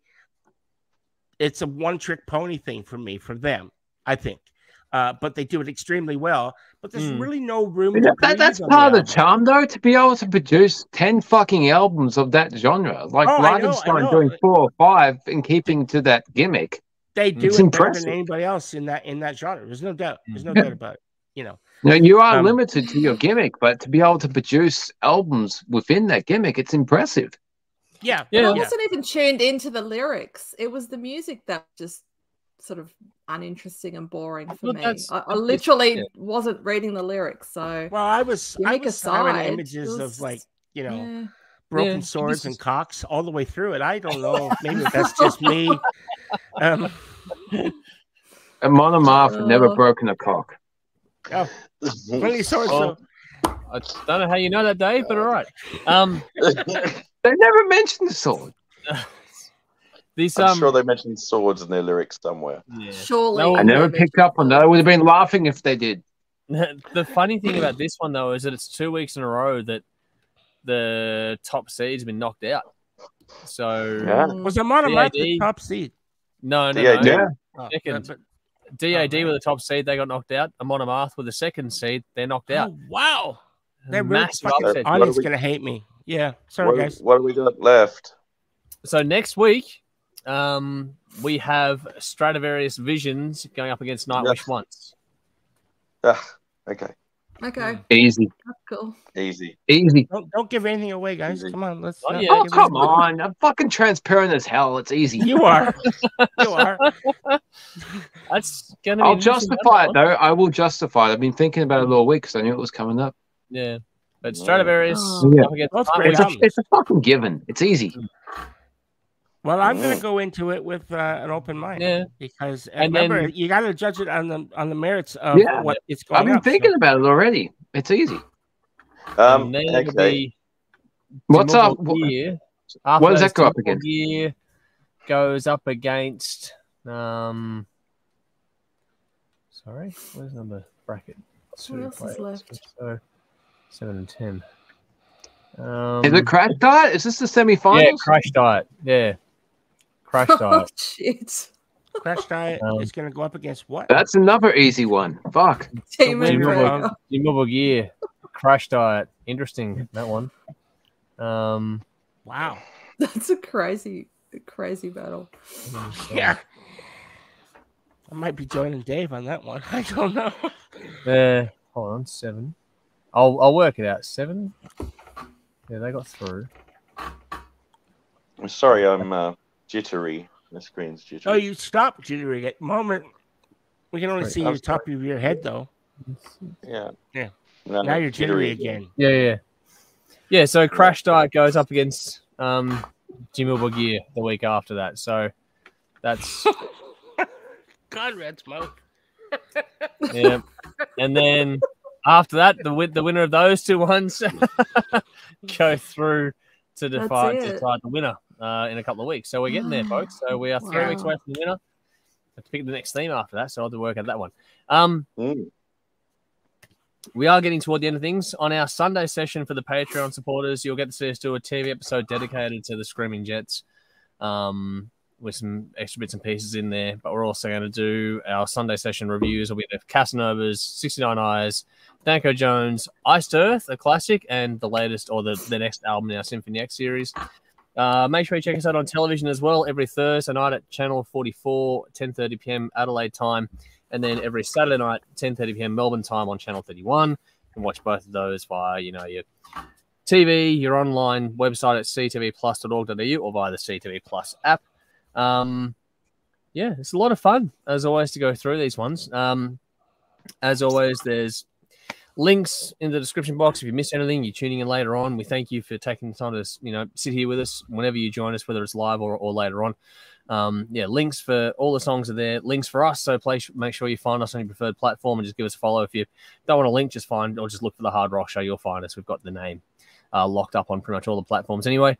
And next week is going to be interesting. Again, I'll have another round of Who Am I, another round of this, and another round of albums, which will be 1980 next week. As always, big thank you to our fantastic sponsors in Squid Ink Screenprinting, Alt-Cvlt Rockstar Finance as well. There's a link for them in the description box, so give them a follow too. That'd be greatly appreciated. And we got a few comments here to go through before we start to wrap things toward the bin. When the Nickelback comment came through from Tough, Michael chimed in saying, "Whoa, Jolie, calm down. The Nickelback comment got you angry." They're in the same house. So Jolie's gone, "I love Nickelback." So there we go. Michael said, "I picked Twilight of the Thunder God. However, our son, Conure Parrot, banged his head to progenies of the Great Apocalypse. Other parrots do not care for either." I love how birds do that. They get into it. Sammy says, "I love Amon Amarth. Variags of Mikliart." Oh, yeah, is my favorite track off this album. So there we go. I'm not going to try and pronounce that one. Sammy said, "Ted from Amon Amarth came and got drunk in the park with us once near Queen Vic Market." Now, that's a cool story. That'd be fun. Edge Crusher, good to see you. Never listened to either of these albums until today. I enjoyed Dimmu Borgir, whereas I found Amon Amarth quite boring, but it's my first ever listen to these bands. So there we go. Yeah. That's more for the communal thought there. Dean says, "Hey guys, I'm late to the party, but hope you're all well." We are keeping well. Hopefully you are as well. Sammy said to make it easier, track 5. That was her favorite track before. Nicole says, "Demon Burger for me, but I dislike them both." So there we go. Tough says, "Amon Amarth want me to build a ship and go to raid England. I might be a couple of years too late, but what fun it would be. Hell, Odin." Yes. And Lee says, "Treason, Conrad, off to Norse hell for you for defying your Viking brethren." And Sally said, "Amon Amarth for me." So there we go. Get a bit of mixed feedback there. Before we go to a bin, Dave made sure I was aware of something that I had seen that was just some news that came through earlier tonight from the Voyager camp, which is a band that we have followed very closely over the years. And they, obviously had the recent Eurovision success and all that kind of stuff, along with a fantastic new album too, for the record. But Danny put out a post a few hours ago, which is the singer from the band saying, Danny here, or hey everyone, Danny here. Last week I was dealt with some life-threatening news. I've been diagnosed with cancer that requires immediate treatment. I'm absolutely devastated that we cannot perform on our forthcoming European tour, especially after this incredible Eurovision year we've had. I'm on a strict doctor's orders to not take this lightly, put my health first, and get this sorted so we can be on stage again as soon as possible. This has been an extremely hard decision to make, but one that everyone will hopefully understand. At this stage, the tour will be rescheduled to October 2024, and we'd love fans to keep hold of their tickets where possible, but we understand that if you prefer to request a refund, you can do so from your point of sale. Voyage will perform our last show for a while at America's Cup event in Fremantle, Western Australia, this Sunday, September 24. So come and party with us before I start treatment. In the coming weeks, I will focus on my health and my family and ask that everyone please respect our privacy. I truly value and appreciate everyone's support and understanding during this time. I'm surrounded by my incredible bandmates and team who are in navigating all things Voyager whilst I'm out of action. Love, your fierce friend, Danny. So just want to quickly pass on our best wishes from all of us here at the show. Speedy recovery. Hopefully that you are through this one as fast and as fully as possible. This is a thing that is not to be taken lightly, so I'm glad you are taking the time to address it, and hopefully it does come out with a much more positive outcome in the very, very near future, and you are back on track in 2024, which is not that far away when you break it all down. So fingers crossed that everything goes well. Please keep everyone in the loop whenever you're ready, willing, and able to do so. Don't feel any pressure otherwise. But yeah, just from all of us, speedy recovery. Hope it all goes exceptionally well. Yes. Just want to throw that in before we get out of here. Michael said, notice this week voted for my top 5, not on YouTube, but were on Facebook. Normally votes from both. I've been a bit slack on the YouTube side of things, unfortunately. It's just been a bit manic with a few things I've had to take care of. But the social media side of things will hopefully be a bit more smooth and uniform across the board. While that fucking wind is going off. All right. Dean says, wow, speedy recovery for him and beat the beast. Thinking of him, his band, his friends, and his family. Well said, Dean. Could not have said it better myself. Alrighty, I think that's all the usual stuff to go through. So now it's time to wrap this up and go to the bin. And so let's get Conrad before his jitterbug kills everything off. So let's go to Conrad first. What do you get for the bin? Oh my God, you're right. I haven't thought of it. Twitching phones. That's valid. That's perfect. Twitching phones, they suck. Yep. Doing broadcasts on a phone. I want my laptop back. Fingers crossed. So do we. Yeah. Wow. That's a new one. I'm looking like Max. Currently looking like Max Headroom. Got into Max Headroom. Back to the 80s. That is cool. Good reference. Oh, yeah. Wow. All right. From one gremlin-bound person to the other one. Jeff, let's go to your bin next. Okay. Yeah. So how about getting caught out lying in a video purporting to be the truth? Okay, I'll explain. I subscribed to a guy, a fellow Canadian who makes videos. Yep. His name he's a nice guy. I mean, I'd love to meet him and everything. His name is Glenn Fricker, and he's got a channel called Spectre Sound Studios, or SMG Spectre Media Group. Yep. So he put out a video where he talks about getting this cab. He gets like a lot of music gear. I don't know if you guys have ever watched his show, but he's got a really good show. Check it out, Spectre Media Group or Spectre Sound Studios, SMG. Yep. And so he gets this. He's talking about Celestian speakers, right? And how much, they've gone up in price and stuff like that. And so there's a company called Thomann, and they're out of Germany, and they sell basically music gear. You can buy anything from them. Okay, I mean, I've bought some guitars. Harley Benton is their in-house brand.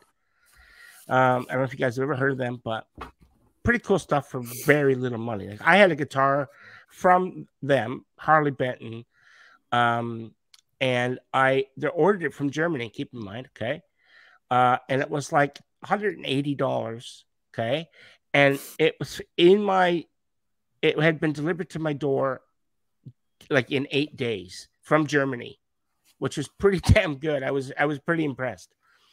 So he just did a video just a couple days ago where he ordered a Harley Benton speaker cab, okay, which has got these Celestion speakers in it. And he made a big deal about how long it took. It took him, unfortunately, in Canada, it took a long time. He ordered it back in mid-July, got it in like the end of August or something, okay? It took a long time. So he makes this video, and he wants to show everybody how great these speakers sound, okay? And yeah, admittedly, they sound amazing, okay? So he puts this video up. And so he's watching. He has these musicians that basically work for. He's like a record producer guy, and he has these musicians that play for him. And so there's this guy, and he's playing this track. Oh, Conrad's gone. He bugged out. Bye, Conrad. So I'm sorry this is a long one, but I had to explain it because in the video, you watch his band playing supposedly through this Celestion speaker that they've got, okay, that they just got. But in the video, at the end of it, there's a link to another video about Thomann, the company. And I click on it, and it's about trying to compare other speakers and stuff like that. And guess what's in that video? A video clip, and this was done 10 months ago. And it's a video clip of the exact same fucking guy playing the exact same song, supposedly through a completely different fucking speaker. And then he used that to say, yeah, this is what it sounds like. Go out and spend your money, buy it, you know? And I was just like, that he fucking is lying. He's completely lying, because how the fuck can you have a speaker that you got in August and then have a video that was recorded 10 months ago and have the same fucking clip in it? Didn't make any sense to me. So I called him out on it.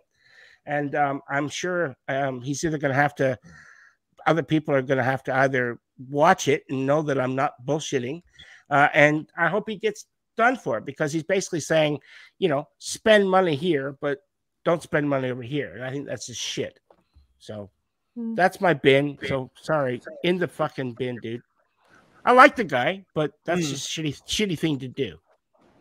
Yeah, no, you got to be honest. You got to be truthful. You got to be honest. Yeah. So thankfully, they're not a sponsor of this show, so I can say what the fuck I want. Even if they were, man, I'd say be honest anyway. It's just how it works. Yeah. Alrighty. Let's go to Belle next. Over to you.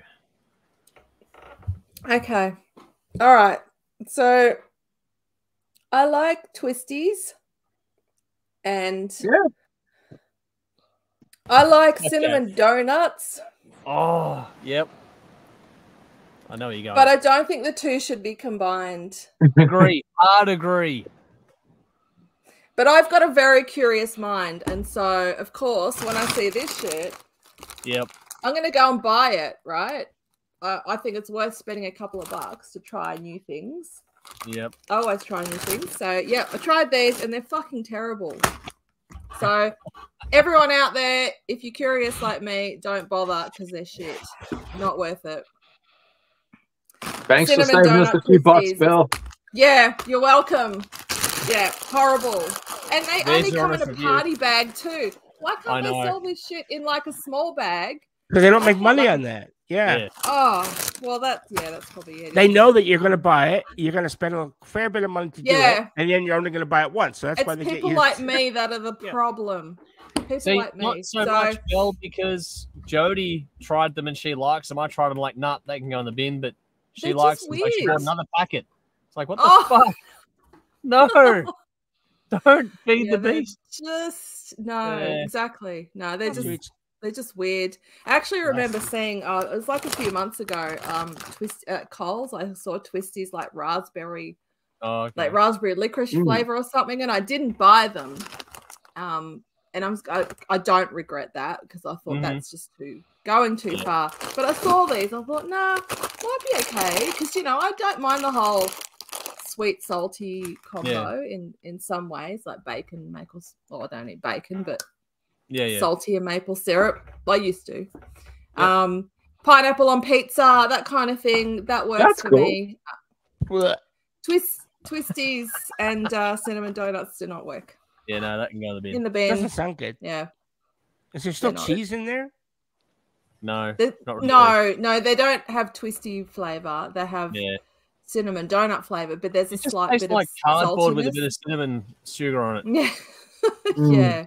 Really not good. Like it just doesn't work. Yeah. Doesn't work properly, so just get the normal cheese or chicken twisties. Chicken twisties are great. Yeah, they are. Not as good as cheese. Like the ratio would be, I'll probably buy 10 packets of cheese to 1 packet of chicken. I go the other way. I love the chicken ones. Wow. No, stick with cheese, man. Just fucking yeah. I can't stand either of them, so that's okay. Well, there we go. We're on the twisty train. Either way, Dave, your bin for this week.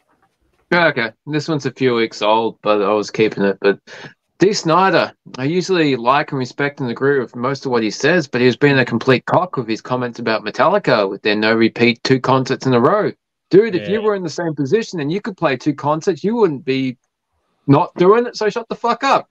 And honestly, if to me, metalheads will always study an album and like read the liner notes and know an album back to front. So if they play a deep cut instead of the hits, we're not fucking Gold 104 fans. We're metal fans. So if Metallica played Phantom Lord instead of Enter Sandman, I wouldn't be all that unhappy. So shut the fuck up and get in the bin.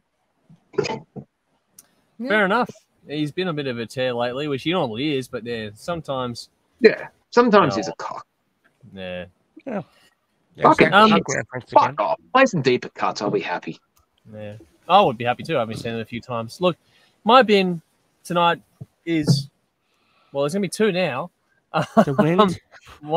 One is slow as fuck drivers because me doing DoorDash deliveries around town, I've just found everything under the sun. Like, you have no idea.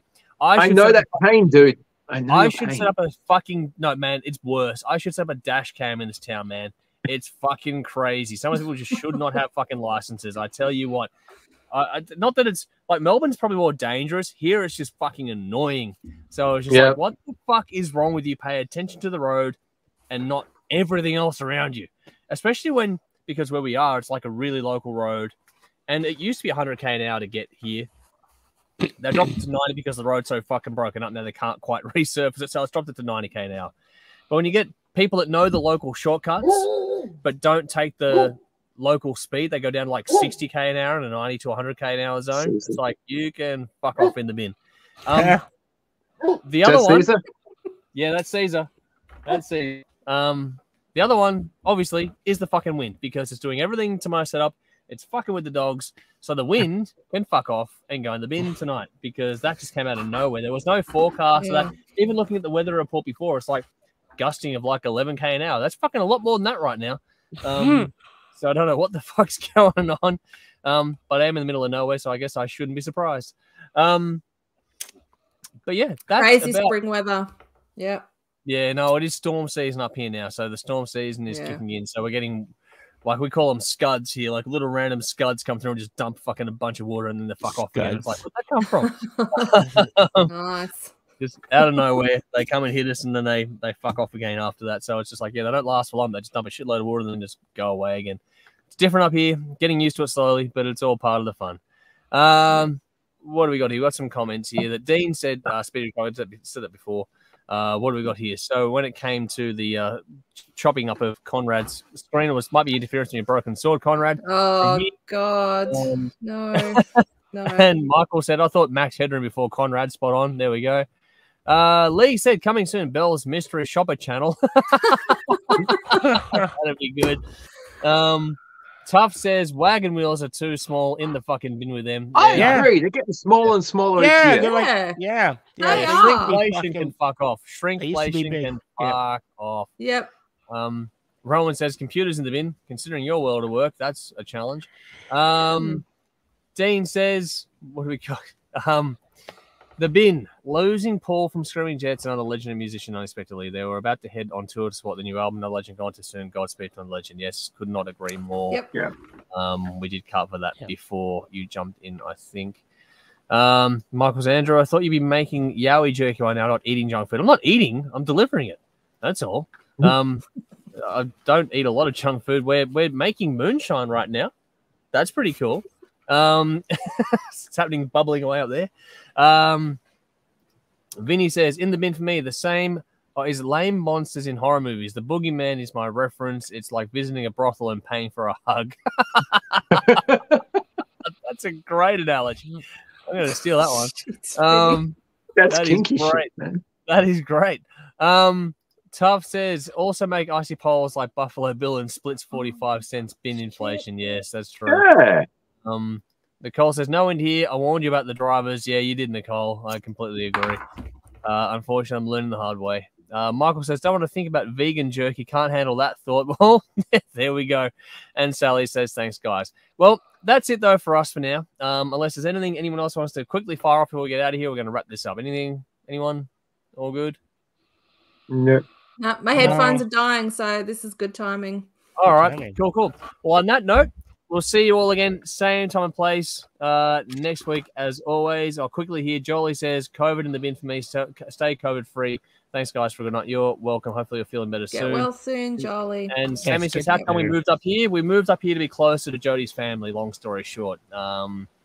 We'd done a lot of time in Melbourne, and it was time for the kids had grown up, moved out, so it was just time to make a change. We had an opportunity that was too good to pass up, so I moved to Queensland to make a change and be closer to Jodie's family. That's basically what it was. Now that we've got all this set up, it wasn't really, we can do this anywhere. So we got people overseas, interstate, and all sorts of stuff, so it all worked. So we decided to have a shot at it and see what happens. Vinny says, stay safe. You two out there. Michael says, hopefully next week, Carlton, Collingwood grand final, go Blues. Well, go Pies for me, but we'll see. That'll be a fucking AFL dream come true, I think. Sammy says, thumbs up. Dean says, stay safe, be kind, be you. Likewise to you, our good friend there. And Nicole says, thanks all. On that note, we'll wrap it up. We'll see you all again, same time and place next week. Until then, I'm Andrew. I'm Belle. I'm Jeff. I'm Dave. As always, folks, you know what to do. Drink up. Drink up. And rock on. Rock on.